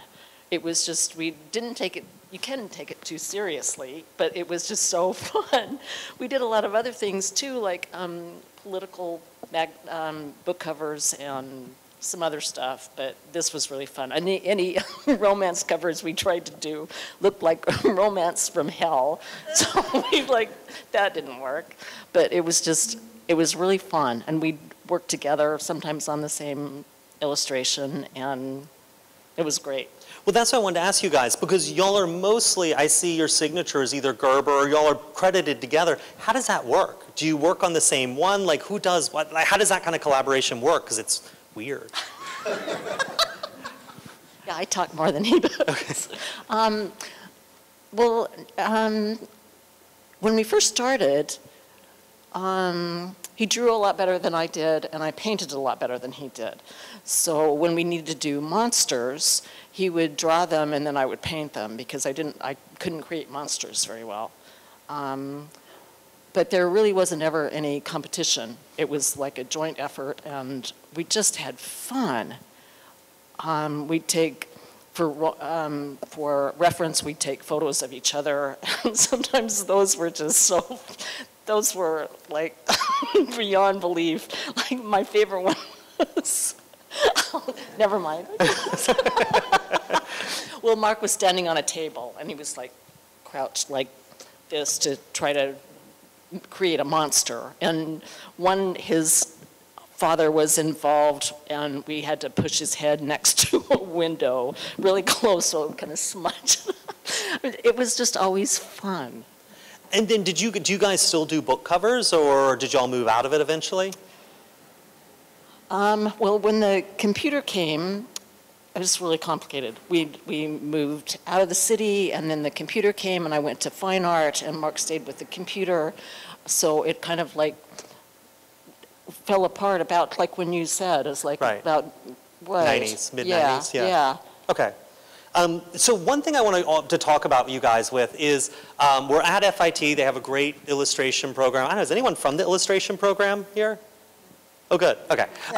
Anyways, but what I want to talk about is sort of the practical part of doing these pictures. I mean, this was a whole industry located in New York dedicated to making these covers. And so just to give people an idea, I mean, or actually, let's talk about your first work. Let's do that first. Sorry, I'm jumping ahead of myself. So Jill, yeah. That's your first or second cover? I think it's like the third. The very third. Close. Very Attack close. of the Giant Baby. Yeah, like 1980 or something. Okay, and could you just talk about that a little bit? Yeah, they have this in publishing, this sludge pile of manuscripts that they have to publish by a certain time. It could be years later. And they were patting me on the head, you know, because I had done 2 other covers for Charlie Grant. I had done a cover, and Nick Yarmikoff, who's now Simon Hawke. And so they had to have this thing published, so they threw me a bone, and they threw this thing at me, The Attack of the Giant Baby. And it's sort of like Honey, I Shrunk the Kids. In this case, the father is a scientist, and the kid's crawling around. He has to watch the kid, and he drops some formula. The kid eats it and grows. You know, being a New Yorker, of course, and I think it was in New York, the story, went to Central Park as he grew this big, large, and so, of course, the first thing I had was the Empire State, but I decided that was King Kong's territory and went for the Chrysler Building. It's more beautiful anyway. So I did that, but it's a 6-foot painting, you see. I mean, I'm sorry, 3-foot painting. It's a 3-foot painting. It's big because I couldn't seem to do the Attack of the Giant Baby on a small canvas. And I drag it into Berkeley, you know, and that was that. Oh, you like the diaper thing, huh? Oh, the diaper, yeah. Yeah, when I first painted it, it wasn't diapered. And in the middle of the night, I was to hand it in the next day. It was like this thing woke me up in the middle of the night. I said, oh my God, I have to diaper that baby. They're never going to accept it without the diaper. So I put the diaper on and brought it in the next day. And so, Lisa, what was your very first cover? I don't remember your first horror cover. The first cover I ever did was a cover called The Hell Candidate. Oh, right. And it was a head of a devil, but it was completely wrapped in the American flag. And that was the first job. It was supposed to be a little tiny thing, and then when I brought it in, they liked it so much they made it the entire cover. It was supposed to be like the back or something? It was just supposed to be like a spot with big type. Got it. Got it. And then, Tom, that's your Masquerade, right? Yes. Amazing Candlelight. Yeah, I didn't mean to cut you off. The first cover you ever got? The first cover I ever got was called The Cure for Avon with Barbara Bertoli, art director. Just these hands reaching up. But this was the first job I did with Jim Plumeri after he gave me all the work, after the 2 years of promoting. And I just liked it for the Bugs Bunny factor, the sense that a car or a tank in this case is hiding behind a very thin tree. It was great. I went out and bought a tank kit, took pictures of it, and painted from that. And but my very first horror book, if you want to. Yeah. What was your first horror novel? There was the second book with Jim. Came shortly after this one in '79. It was called An Affair of Sorcerers by George Chesbrough. Now, I was jealous by the characters that you guys had. You'd have, zombie babies or teenagers being chased by skeletons on horseback or dolls hanging from a noose. The main character for my book was a one-time circus performing acrobat. He was genius IQ. He was became a professor of criminology, and he then became a very excellent private investigator. But he was also a dwarf. So, yeah, he was Mongo the Magnificent as an acrobatic dwarf, and so this is my second cover. I've never done anything in the occult before, so what do? I've got kitchen knives. I've got a friend that lives next door. He put on a bathrobe. I put a towel over his head. We took a few poses, so that's him. My nephew, 7-year-old, I put a big baggy coat on him, and then my accountant somehow showed up on the cover. So yeah, I thought, babies, zombie babies, skeletons, all that. I got this. Nobody else got this. No, wait. Before we move on, Chad, traumatizing or not traumatizing? If you saw that as a child, Had I seen that as a child, I probably put that in the traumatizing category. Okay, fair enough. Fair enough. Yeah. Midgets with guns, always traumatizing. So, Mark and Stephanie, I don't know what y'all's first horror cover was. I just threw up some of your. Is that the one with Mark's dad up there with his face getting pressed into the window? Yes, it is. And here are your Nazi psychic children with their green foil eyes in psychic spawn. Yes. But what was y'all's first horror cover? Do you remember? I don't remember the title, but it was a little girl. It was for Mike Capobianco, but I can't remember now the publisher. But it was a little girl. Was it Tower? It was a little girl breaking through a brick wall.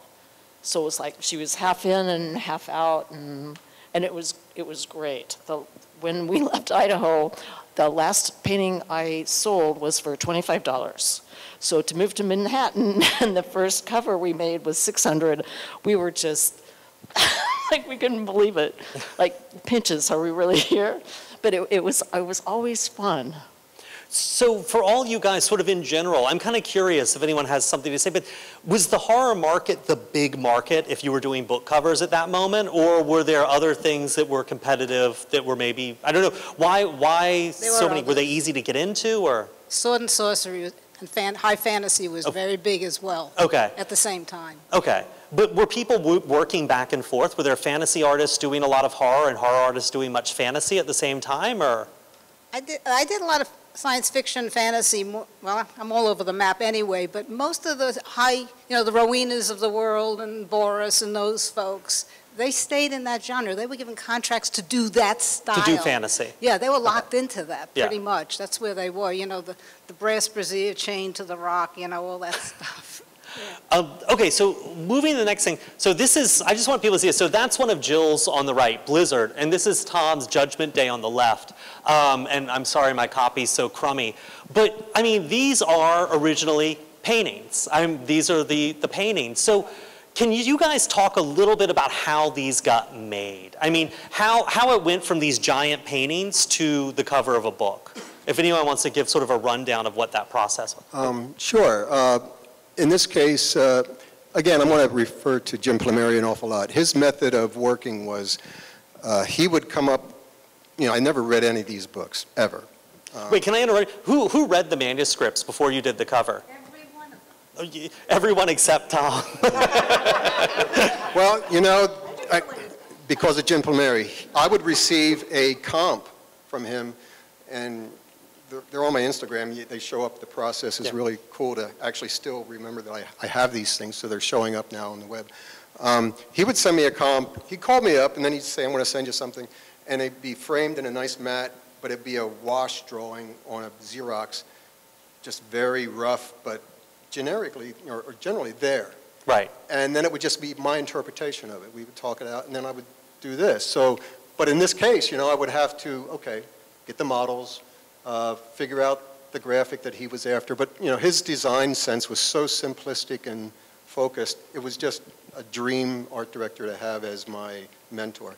So this was an ex-girlfriend, and this was my niece who posed for many poses, or for many covers.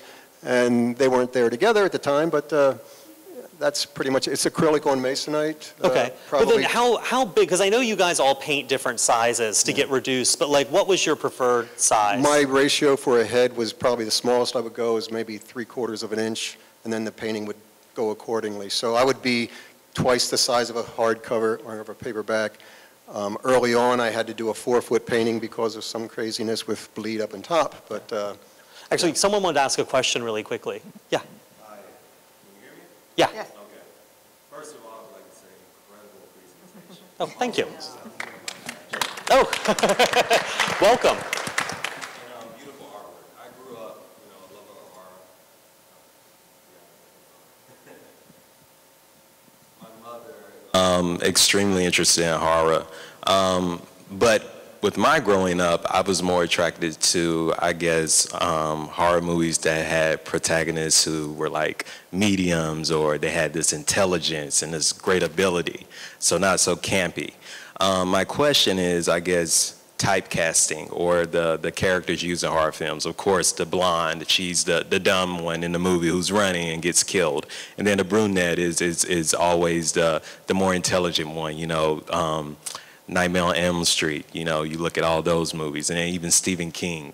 And then even when you look at certain movies, particularly the person of color or the African American, killed off immediately. One thing I liked about Stephen King is, I think in The Shining, Doc, the little boy, and how he had a relationship with the man who was the cook. And I think that was my first time to see a portrayal of an actual African American in a horror movie or even a horror book that had almost a positive portrayal. So my question to you and the entire panel is, because I began reading more, I would say like Joe Nesbo, more detective type books. But I always love horror. But why do you think we don't have these strong African American figures in horror movies where they're leaders? I saw The Black Exorcist, but other than that, I haven't really seen anything. Well, no, it's interesting. Actually, Chad, this was probably something you'll hit it out of the park on. But what's really interesting is reading these books, there were so few African American or even Chinese or Asian or Japanese or Hispanic, or there were almost no main characters or protagonists of color. It was really rare. Black Exorcist was put out by a company called Holloway House, which was out of LA, and it published only books for the African American market. And what's really interesting is they published Donald Goines novels and Iceberg Slim, and most of their books were crime or romance or men's adventure stuff. They published, I think all told, like 600 or 700 paperbacks, and only 4 were horror. And it's a real, but horror movies were totally different. I mean, Chad, horror movies did have African... What do you think we're going to do? Well, right now... Well, popular genre. Oh, okay. Well, okay, well, right now it's... Yeah. To reflect that positive, Well, no, and it's changed. Yeah. Yeah, and it's totally changed. Like right now, there's some really good African-American writers working. Victor Laval is amazing. And I kind of think that there are two great horror novels of the 20th century. One's Shirley Jackson's Haunting of Hill House, and one's Toni Morrison's Beloved, which is an incredible, it's a ghost book, and it's an amazing novel. And I think it's a horror novel. Yeah. And you see more and more protagonists of color now in fiction, and you're seeing more writers of color come in. But it really, in the 70s and 80s, it just did not exist. Chad, in movies, it was really different, though. It's really interesting because there are a couple of examples. I don't know if you've seen Night of the Living Dead or Dawn of the Dead by George Romero. And there were a handful of filmmakers making a really concerted effort. The People Under the Stairs from the 1980s as well. But there still isn't a whole lot. You know, a lot of people see the 80s in particular as this very kind of formulaic, cyclical mode of making horror movies. And you mentioned the sort of stereotypical African-American character who shows up only to get eliminated really quickly. And I think that has a lot to do with there just isn't a lot of presence of African-Americans writing and producing movies. And that's why I feel there may not be a presence, but similar to, you know, comedies, dramas, and, you know, the film industry is dominated by predominantly Caucasians. Oh, sure. That is our responsibility to make sure other races are portrayed as well. We may not, it doesn't have to be a black writer to make sure the protagonist is black or Asian or Hispanic. So to say the more African-American writers or Asian writers we get, the more figures we'll see in this form of literature and movies, it shouldn't be that way. Right. Those should be prevalent regardless, because there's a large demographic of us who watch these movies. Oh, absolutely, and that's one thing that's always been baffling, is there is a huge African-American and Latino audience for horror, from the movies and for the books, and yet you don't see that reflected in what's being produced. And actually, just to ask the cover artists, because you guys would know the covers better than me, did any of you guys ever had a cover where you were asked to paint a main character or a character of color? I did. You did? Yeah, I have quite a few. Of Vonda McIntyre's story, it was more science fiction for Eastern Press. One of the characters, I don't remember the story, I painted an African-American woman there. And fantasy and science fiction, Mike Resnick, who did a lot of stories about Africa, on the cover of fantasy and science fiction, I did an African-American tribal, you know, with the tribal gear on, and I did another one, I forgot what the story was. I have quite a few. But were those Linda Addison's cover I just did. Oh, right. Were those mostly for magazines? Fantasy and Science Fiction magazine, but he did horror too, but these happened to be, who wrote that story?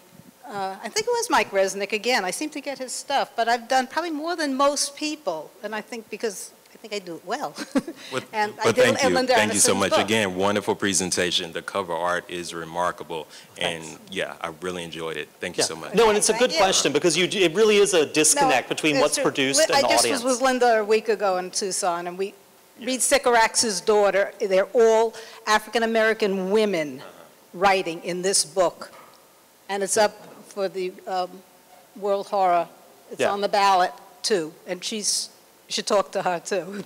I also think the enthusiasm with which Get Out has been greeted really speaks to what you're asking for, and I think it's a pretty signal moment in contemporary cinema, and that it has picked something that has been desired for a long time, and I think that enthusiasm really reflects this kind of like, yes, that's what we've been looking for. So I think that could bode well for the way that horror cinema might develop from that point on. Thank you all so much. Thanks. So just to say something about the covers, just sort of about, sounds a little boring after diving into it. But Lisa, can you talk a little about, then Tom was saying the paintings get produced, then can you just talk about the photographing and how they wind up getting there? When I did covers, I did sketches, or I had sketches given to me. They decided on something, and then I would always have them shot, whether it was for Zebra or Bantam or pocketbooks. We would, usually if it had people in it, which it always did, we would shoot that. I rented a skeleton so much, I was trying to talk Milton Charles into buying one, but he wouldn't have it, you know, because as you saw, everything was something with a skeleton. So then we would shoot it, then I would draw, back in that day, you would have to get them printed. They were black and white shots. You'd get them, print them up to the size I wanted. Then I would cut them apart or flop them and do whatever I want, and then draw from that, and then paint it. And then you would bring it into any number of photo houses here, and they would shoot the art and reduce it down to an 8 by 10 transparency, a big giant slide. And then that would go to a separator. And someone, what we do now in a computer, someone would separate those into 4 colors. And then those would come back, and then the art director would look at that and then decide how to fix that, how to finesse that. And then it would go out, and then it would come back as a cover. Yeah, it's an insane process. Yeah. But you mentioned the art directors, and so I wanted to talk to you guys about art directors a little bit. This is a Milton Charles sketch, I think, for the Nestling, and that's the finished product. Can you guys talk, and actually, Mark and Stephanie, we didn't hear from you guys for a bit, but was there an art director you all worked with a lot? And can you give people an idea of what art directors sort of did, like the role they played? Because it's very different. Well, when they would bring us in, we would talk about the book, or they would just hand us a manuscript sometimes. We'd go back and read that, or we would get a synopsis from the editor, and then come back to, in a couple of weeks, we'd have a deadline. Unless it was, did you guys work with Vince over at Zebra? Oh, no? It's Zebra. Yeah. Y'all did a lot of Zebra covers? Oh, yeah. Vince, you'd go to, you couldn't get out of there in less than an hour. You just, a chatter. But then we would come back in a week or two, depending on what the deadline is, with a few sketches and concepts. But they would really talk about whether they wanted a big book feel or give us some direction of where it went. But then we would just basically go back and come up with. Steph and I would, after reading the book, we'd brainstorm for a couple of days and come back with sketches and concepts, which were usually very rough, not unlike Milton's there, and get something approved and go from there. Well, and actually, this is just when you're talking about that, this is one of my favorite art director sketches I've ever seen, which is for Tom's Fangs. That's Jim Plumieri's, right? That's a Jim Plumieri sketch? Yeah, that was my third painting right after the one with the dwarf. Yeah, he just sends me this and says, just put a city behind it, and it was almost like he said, you know what to do. So I did. I came up to town here and with my Polaroid and took pictures of a cobra at the Museum of Natural History. And then I invited an ex-girlfriend to pose for this one also. And it all worked out rather well. I mean, it was in a series of all those other books in this genre, the bats and rats and yada yada. But again, it comes to that very simple, classic, clean design and not a cast of thousands. But the painting is lost. That's the thing that really ticked me off. They were sending it back, but they didn't tell me it was on its way. And I lived in Philly at the time, and 2 weeks after it was supposed to be there, I just happened to ask them, where is this painting? And they said, oh, we already sent it back. So somebody somewhere has this piece. Who knows where? If anyone's in someone's house, if anybody sees it on eBay, I'd really like to know, because I like this piece a lot. So. And actually, I was going to say, are you waiting to ask a question? Oh, come on and ask. Let's do it. Well, first I wanted to say thank you so much for coming, everybody. Thank you for your presentation. It was wonderful. I learned so much. And, I admire your bravery for reading all those very scary books. And so I hope to see more of your work in the future. So I just wanted to say thank you. And I guess I wanted to ask all of you, do any of you believe in ghosts or ESP or vampires or things that you have read in the books? Like, has anything that you've read in these books been like, oh, that rings true or something? I don't know. I'm curious. Chad, I think we know your answer. Thank you. No, I'm a real strict rationalist. I'm probably no, yeah. Yeah. Although you still got creeped out by these. Oh, yeah. Grady. I know, the contradiction. Lisa, what about you? I belong to a skeptic society, but I love the idea of ghosts, and as my friend Marilyn knows, my house was haunted for a while. Oh, nice. Until I screamed at the top of my lungs at it, and then it stopped. Jill? Interesting. it's a big question, you know, about spirit, and I feel my father lives here. I mean, after all, I come from him, but I am involved in the psychic world. I'm a numerologist, actually, and I do people's numbers, and they have meaning and energy. I believe in energy in whatever form it happens to be. Fair enough. Tom? Likewise, I feel strongly the family that I have, my mom and dad are gone, but I feel their presence often. I've referred to the art god forever, since college, and he's watched over me in crazy ways. I mean, how does a young kid from Pennsylvania, you know, do over 1,200 covers and and still feel as excited about the work now as you ever did back then. But otherwise, yeah, I think things go bump in the night. Yeah. Mark and Stephanie? So. Well, I won't speak for Steph, but I know I'm pretty much, I'm pretty much grounded in science and the real world. I hope that's, but I still love things that sleep in the dark, and you know, the imagination can take you anywhere. The things that are in the dark are usually a lot scarier than when you turn the lights on. So it's those things that are fun to think about and speculate about and draw and try to evoke that kind of feeling. But no, ghosts and supernatural doesn't really enter into my world. Stephanie, do you agree? Well, actually, that brings out something interesting. You're saying the art god. And there is this element in art of inspiration and all these things. And at the same time, you guys were all working in a really commercial market where you were getting things like this. I love that snake sketch. I mean, it's just like, yeah, here's a snake. You know what one looks like. But, you know, where you're getting sort of guidance from what you're producing, but you're also expected to be inspired and bring your own vision to it. Did any of you have a moment with any of a painting you did or a cover you did where it kind of got away from you, where you sort of took it somewhere you weren't expecting, like got inspired as you were doing it, caught up in that flow state? Or do you really stick to the remit from the art director? I think when you finally get a few covers under your belt, and then you, as a young illustrator, you're looking at your mentors in illustration and you're thinking, I want to be the next David Wilcox or Wilson McLean or David Plourd, who were my heroes. And then you finally get to the point where you don't have to look at how they did a certain thing. You know that you can do it on your own. And that cover that I did called Limbo with my niece Erin. Oh, I've got it in here. I'll flip for it in a second. I don't know. There's something about that. Having this little girl pose for me for so many covers when she was 6 years old on until she was nearly 40.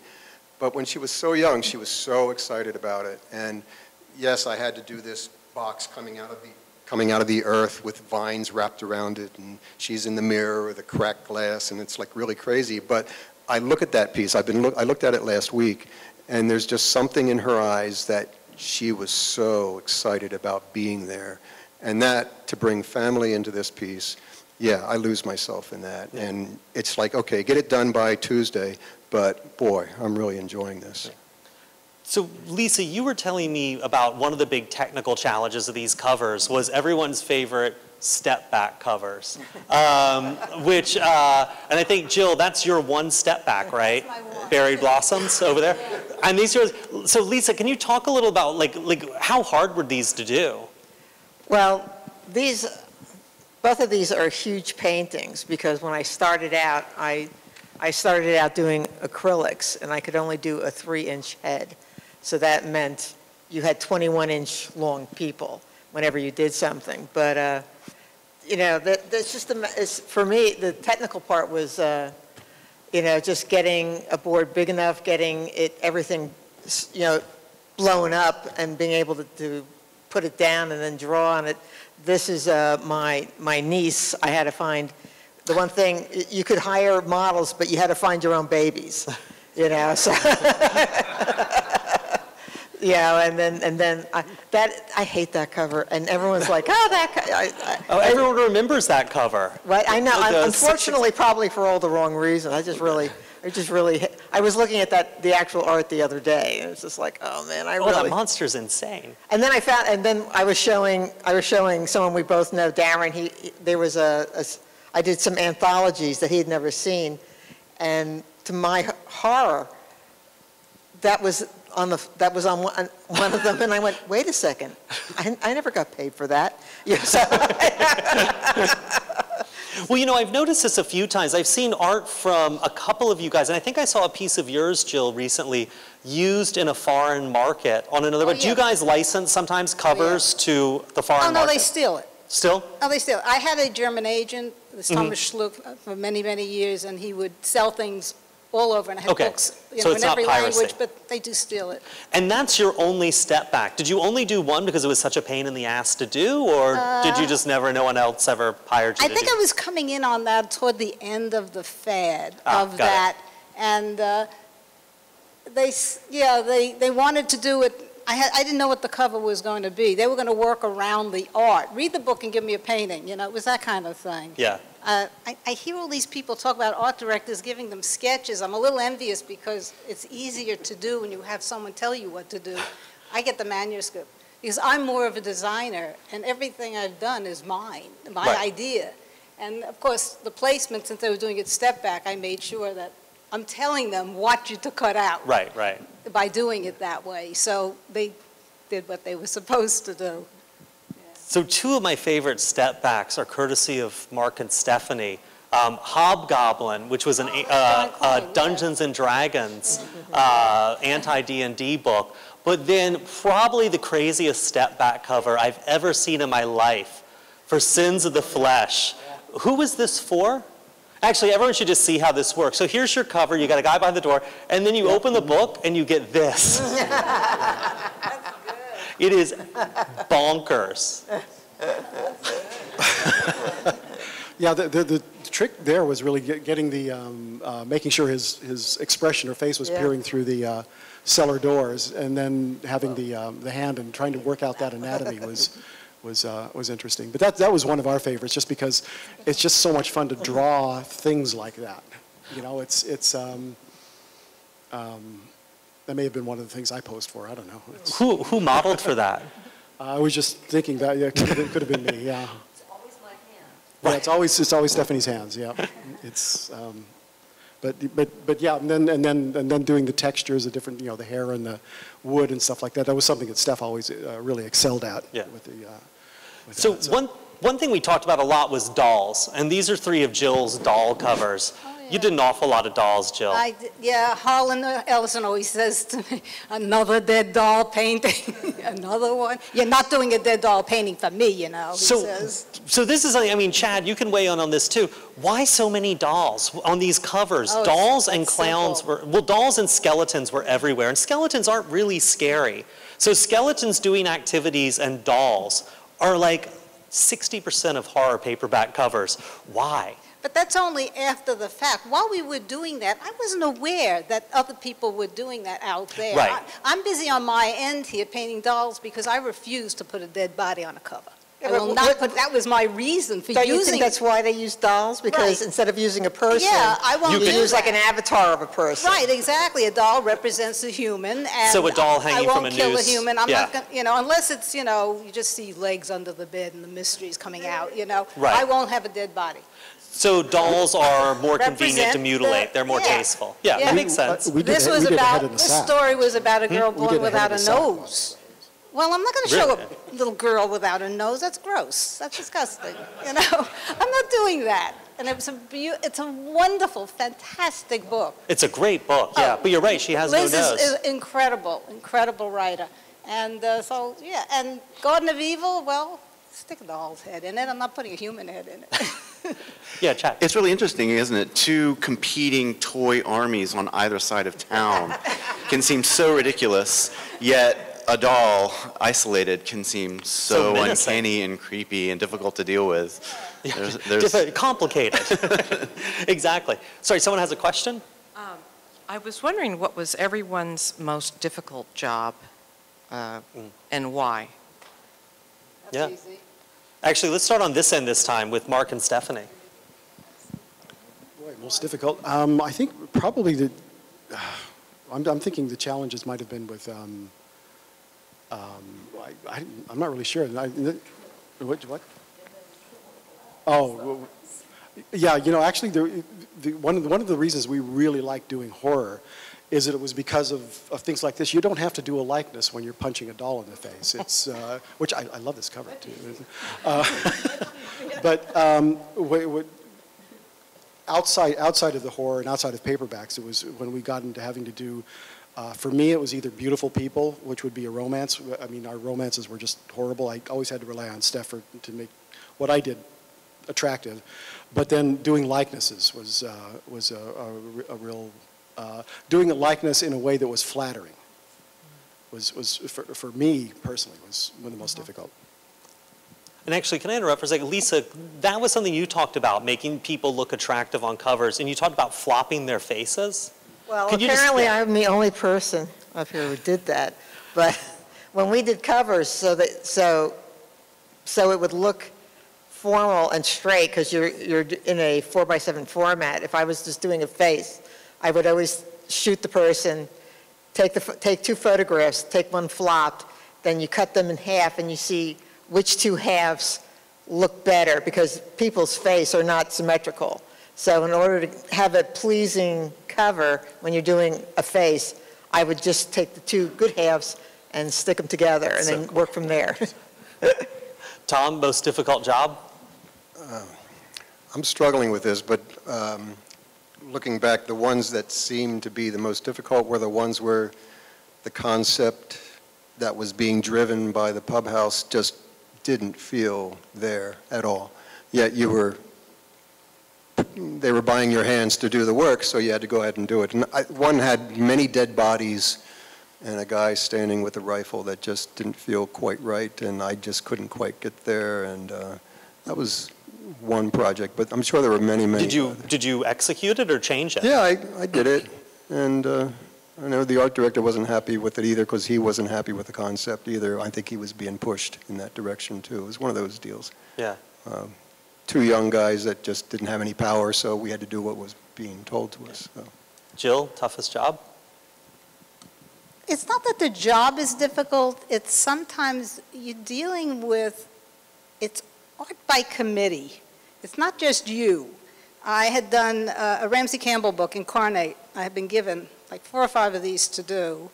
And that was the first. And I did a sketch. I did a color comp. They approved it. I did the painting. I bring it in. And I get into a room of suits, men in suits. And there they are. It's corporate. It's marketing. It's the bookseller.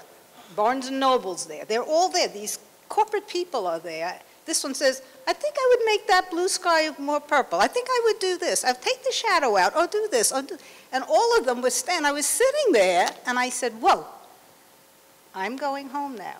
When you decide what you want, call me. And I left. They never touched a thing. I won't put up with that nonsense. But that's what happens behind the scenes. Remember, before we get a manuscript, it has been through just an edit, before the editing process, the purchasing process to say we'll take it, the editing process, how we're going to market this thing, where it's going to go, its genre, its placement. They didn't know what to do with Charlie Grant. Yeah. It wasn't quite horror, it wasn't quite fantasy, so they called it dark fantasy. Fine. Okay, so all this goes on, and then we get it last. They've lived with this for months or years or whatever, suddenly to come and, solve their problem, which is the face of the book. And so we come to this, and they have notions. They just do. The preconceived notions they don't always tell you about, and now you're bringing them something. They have, they see a sketch and have to come up with something, but they have to have a say. Yeah. Yeah. Lisa, toughest? Well, for me, a lot of them were tough, where I had to do, make things not real. And I think I told you the story of one time having dinner with Milt out, and he was doing a book called Brotherly Love about murderous twins. And after 2 or 3 drinks, I said, Rorschach. You have a Rorschach, and you have the people coming out of the Rorschach. And he went, brilliant. And then the next day I woke up and went, oh my God, what the and so I saw the painting the other day when I was up in my attic, and I was like, yeah, okay, but if you see the paint, I actually have the cover. They went all out with, like, you know, gloss and this or that, so you don't see all these little, you know, sinews of Right. these people pulling out. So it was all for nothing. Well, oh yeah, go ahead, Chad. I'm really interested in this making the unreal real, this style of really realistic and naturalistic painting. I think it's really awesome and really cool, and I don't see it very much anymore today in book design. And I'm curious, is there a correspondence between the end of the sort of classic era of the horror novel, 1996, and a move away from these kind of really naturalistic styles of painting and design on covers?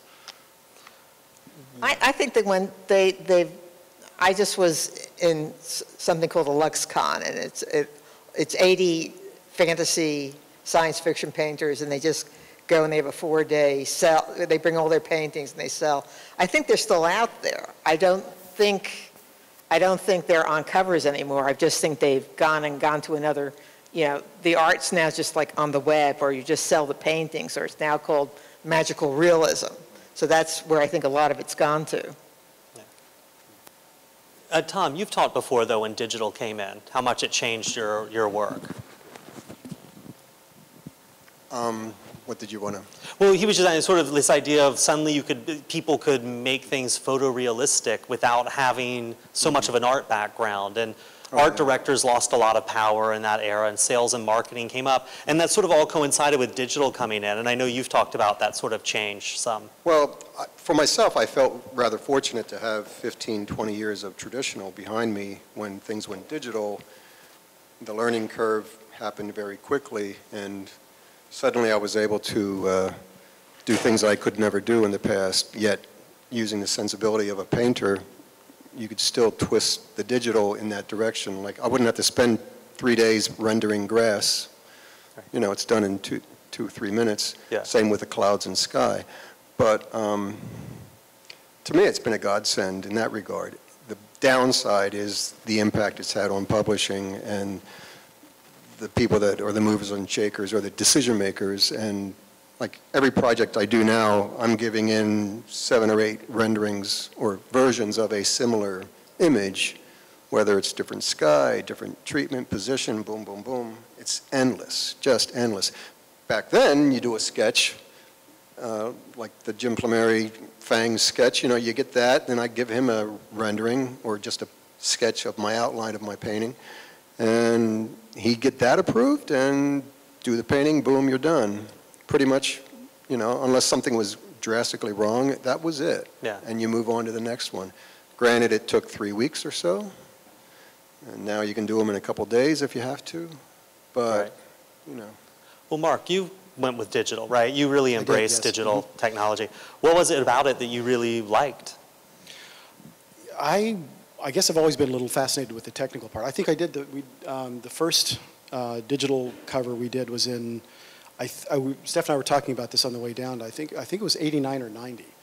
It was done on a Mac SE on an ad agency's computer. I had a friend who was a tech person in the ad agency, and she basically let us stay there overnight and create this cover. But it didn't really, for me, I mean, I was nervous about turning in paintings that were digital like that. So I actually coined a term which I thought might make art directors a little bit more comfortable. I called it tradigital art. And because the technology even then with, there was a program called Color Studio, which was almost a precursor to Photoshop. And the same company that did Color Studio did Fractal Painter. And when Painter came out, I think by the mid or the early 90s, I was pretty much totally digital with the stuff. Yeah. And they could, what they can do with the brushes and the naturalistic brushes that they made were just amazing. The thing that really helped was not so much in creating it, because it was still painting and drawing. I still even start off drawing on a tracing pad. But it was the changes that came later, because you could do so many things on layers, and if they need a new background or something changed or something moved or resized, it just became a lot easier to do. Yeah. One thing also is, you guys, I mean, you use models and reference a lot. I mean, some more than others and all that. But one thing I wanted to talk about really quickly is, Lisa, we got a couple of models up there. Is that you on Inhuman? Yes, that's me.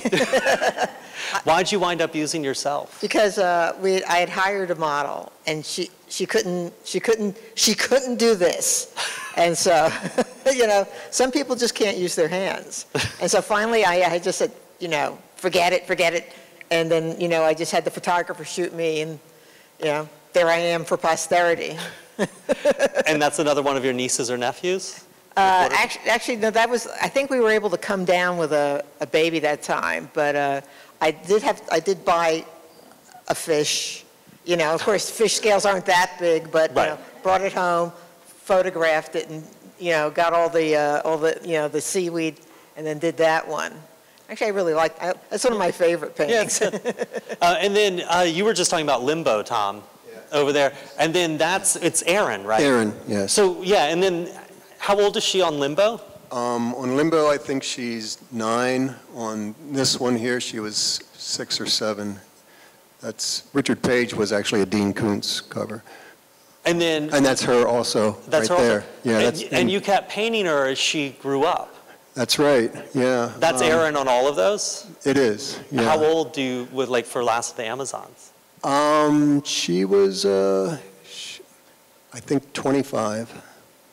I mean, it's kind of amazing that this kid grows up on these bookstore shelves, and no one knows that it's happening. It's quite a family album. Yeah. You know, they have these pieces hung in their houses and stuff. I mean, this one here, the Jennifer Vanderbee's cover, I just absolutely love this project because that was all produced within 24 hours. Oh, really? Reference gathering, everything from the dress that was found in New Hope at my wife happened to be shopping down there in a vintage store, found it. The bird was found at a Zern's farmer's market, just a half hour away from us. The bird cage was my parents, again, half hour away. Took all the photos that night, and by 24 hours later, 2 o'clock to 2 o'clock, again, for Jim Plumeri in this case, we had a finished piece, and he showed this piece to his people, and they thought it was from the archives of some you know, deep archives. And he said, no. And it's Erin also, right? Yeah, it's Erin, yeah. One last question, yeah. Okay, I do have a question, but I wanted to make a quick comment in response to what you asked about why so many dolls and clowns, and my answer, in my opinion, is they are creepy. They can be very creepy. I mean, especially if you're a child. I can, you know, Twilight Zone episode with Cliff Robertson, the ventriloquist, and his dummy takes over. And also the one with Telly Savalas and Talkie Tina, who killed him. So I think they're pretty creepy. Anyway, but my question is, when you create your original artwork, do you own the copyright? Is it considered intellectual property? I mean, yeah, we own the rights. So if ever anyone uses it, or they buy second rights, third rights, whatever, or they steal it. Although it used to be that you guys, I mean, in the early days, just sold the painting to the publisher. You didn't sell it, they kept it. They kept them, right. And then, well, someone was telling me that the reason they started just licensing first serial rights from artists is they just didn't have the room to store the paintings anymore. But yeah, so you guys, it's all just licensing, right? Yes. I own all my own. We sell first rights, so that's what it is. Yeah. Okay. First, one-time publishing rights. They're not buying art. They're buying the right to use the art. See, it's not a gallery. Right. So I just want to say before we sort of wrap up, because I know we're sort of at the end of the time, if people just want to talk about, is there an artist or someone who influenced you who you think is not as well known as they should be? And actually, Chad, jump in, because I mean, is there a director or a filmmaker or someone who you also think, you know, is huge and is not well known as they should be? I just want to get some names out there for people, because there's so many people, especially who worked in horror, who've been forgotten. Artists also, yeah. I was excited to see Niederman's Pin in the book. I love the movie Pin. It's a good movie. It's criminally overlooked, creepy ventriloquism film. Another doll. And I have a list now to read of things that I feel have been overlooked that you've brought out for us as well, so that's good. Lisa, an artist or someone do you think really has been overlooked and is kind of a giant in the field? There were a lot of illustrators from like the 50s and the 60s that are, you know, when I came in, I would be like, oh, this is so dated. But, you know, the Roger Castells, everybody knows Roger Castell from Jaws, you know, but he did a ton of book covers. There was this man I tried to get to meet and could never meet, and his work is unbelievably beautiful. Bill Edwards, do you remember him from the 60s? If you went into Bantam, they had his art, and it was all up on the walls, and I just go in there, and I go, oh my God, this, and Milton Charles he had a big show of the fine art of illustration in Hunterdon County at the Hunterdon Art Museum, and we tried like crazy to track him down to get some of his work, and we never could, but there are many illustrators out there that you just like, you know, who are these people? They come in for a couple of years, they don't sign their work, and then they disappear. Yeah. Jill? Yeah, no, it's true. A lot of them didn't sign their work, so people don't know who they are. But, you know, when it comes to books and writing, they're promoting the author. We know that. I mean, they want a cover because that might be a selling point if it's a first-time novel or an unknown author, so they want a very good cover. You got Stephen King, you write his name, you can have a spot, you can have nothing. It doesn't matter because you're buying Stephen King. And so once they reach that level, it doesn't matter. Right. And there are so many artists out there, unless they are out there. I've been going to conventions for years and years and years. And, you know, they get to know you, see you. There's an art show. But that's when you have a genre with fandom, which science fiction had. I was unique in doing horror in there and bringing it in, as others did. Even Michael Whalen had Lovecraft covers. And they're brilliant and they're wonderful. But he's known for his high fantasy science fiction work. He's brilliant. And I got to know all these people, meet the editors, meet the publishers, and I got work that way. And I marvel that these two, who I've known their work forever, and they've known mine, we never met. Because they didn't go to conventions, right? And there I am, schmoozing with everybody, you know. I just came back from Tucson at TusCon, 44. It's the 44th year this year was for that convention. And if you get yourself out there, but then there are the artists who don't. And Walter Velez, who I've represented for all these years, who did all the Thieves World covers, the Myth covers, and a zillion covers out there, they don't know him. Right. Because nobody ever met him. They don't believe he exists. They say, I do them and sign his name. Or Richard Bober, who's incredible work, he's a recluse. He doesn't come out. You know, there's people like that. A lot of recluses we had, you know, for sure. Tom? Well, yeah, I've spent a lot of time in my fortress of solitude, as Paolo will attest to here, that I don't come to New York very often, but it feels really good to be here. I guess I looked at my influences when I was a young illustrator in the 70s. Don Ivan Punchon's, Kim Whiteside's, Dave Wilcox, David Plord especially. He became a dear friend. He started showing up on TV guide covers with the Waltons, and I wrote to him. He was with Pema Brown, his reps, and he was kind enough to meet me here in the city when I came up with a class trip from Kutztown, and we then became friends. He lived in Warwick, New York, and he was like the person that, he was like the Jim Plumeri on the artist side. He was the guy that I would go to, and he would answer all my questions and guide me in that regard. But his work was phenomenal. He was just a very strong technician, very clean, simplistic. Things lost in shadow were just lost in shadow, but the way he did it was beautiful and graphic, and yeah, if you can find his work, they're real studies to check out. Stephanie, Dave, or Mark? I guess I was more influenced by the emotion of artists like Geiger, who did Alien, and a German artist named Gottfried Helnwein.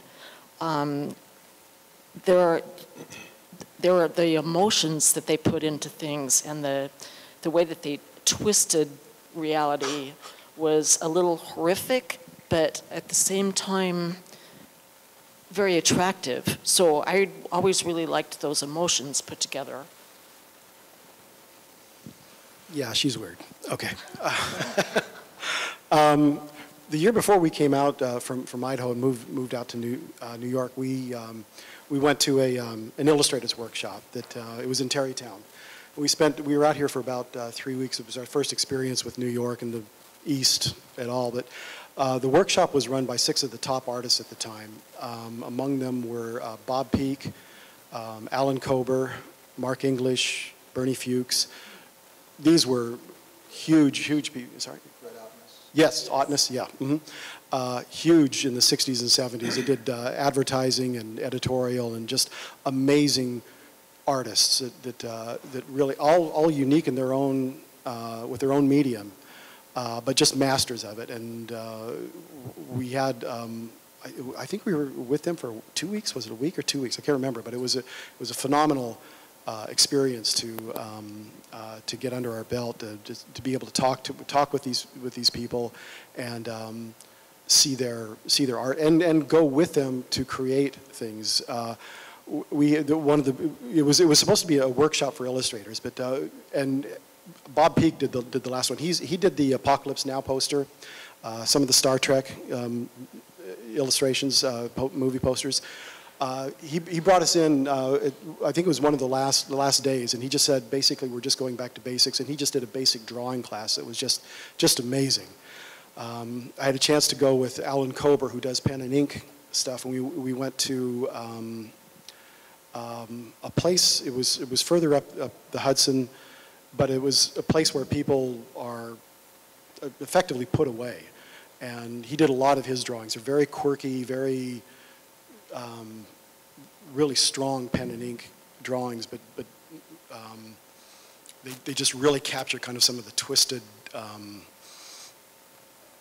physical characteristics of people that it was just an amazing experience. So for me, that was it. Yeah. All right, I think we are out of time. Thank you guys all for coming, but especially thank these guys. This book wouldn't exist without them.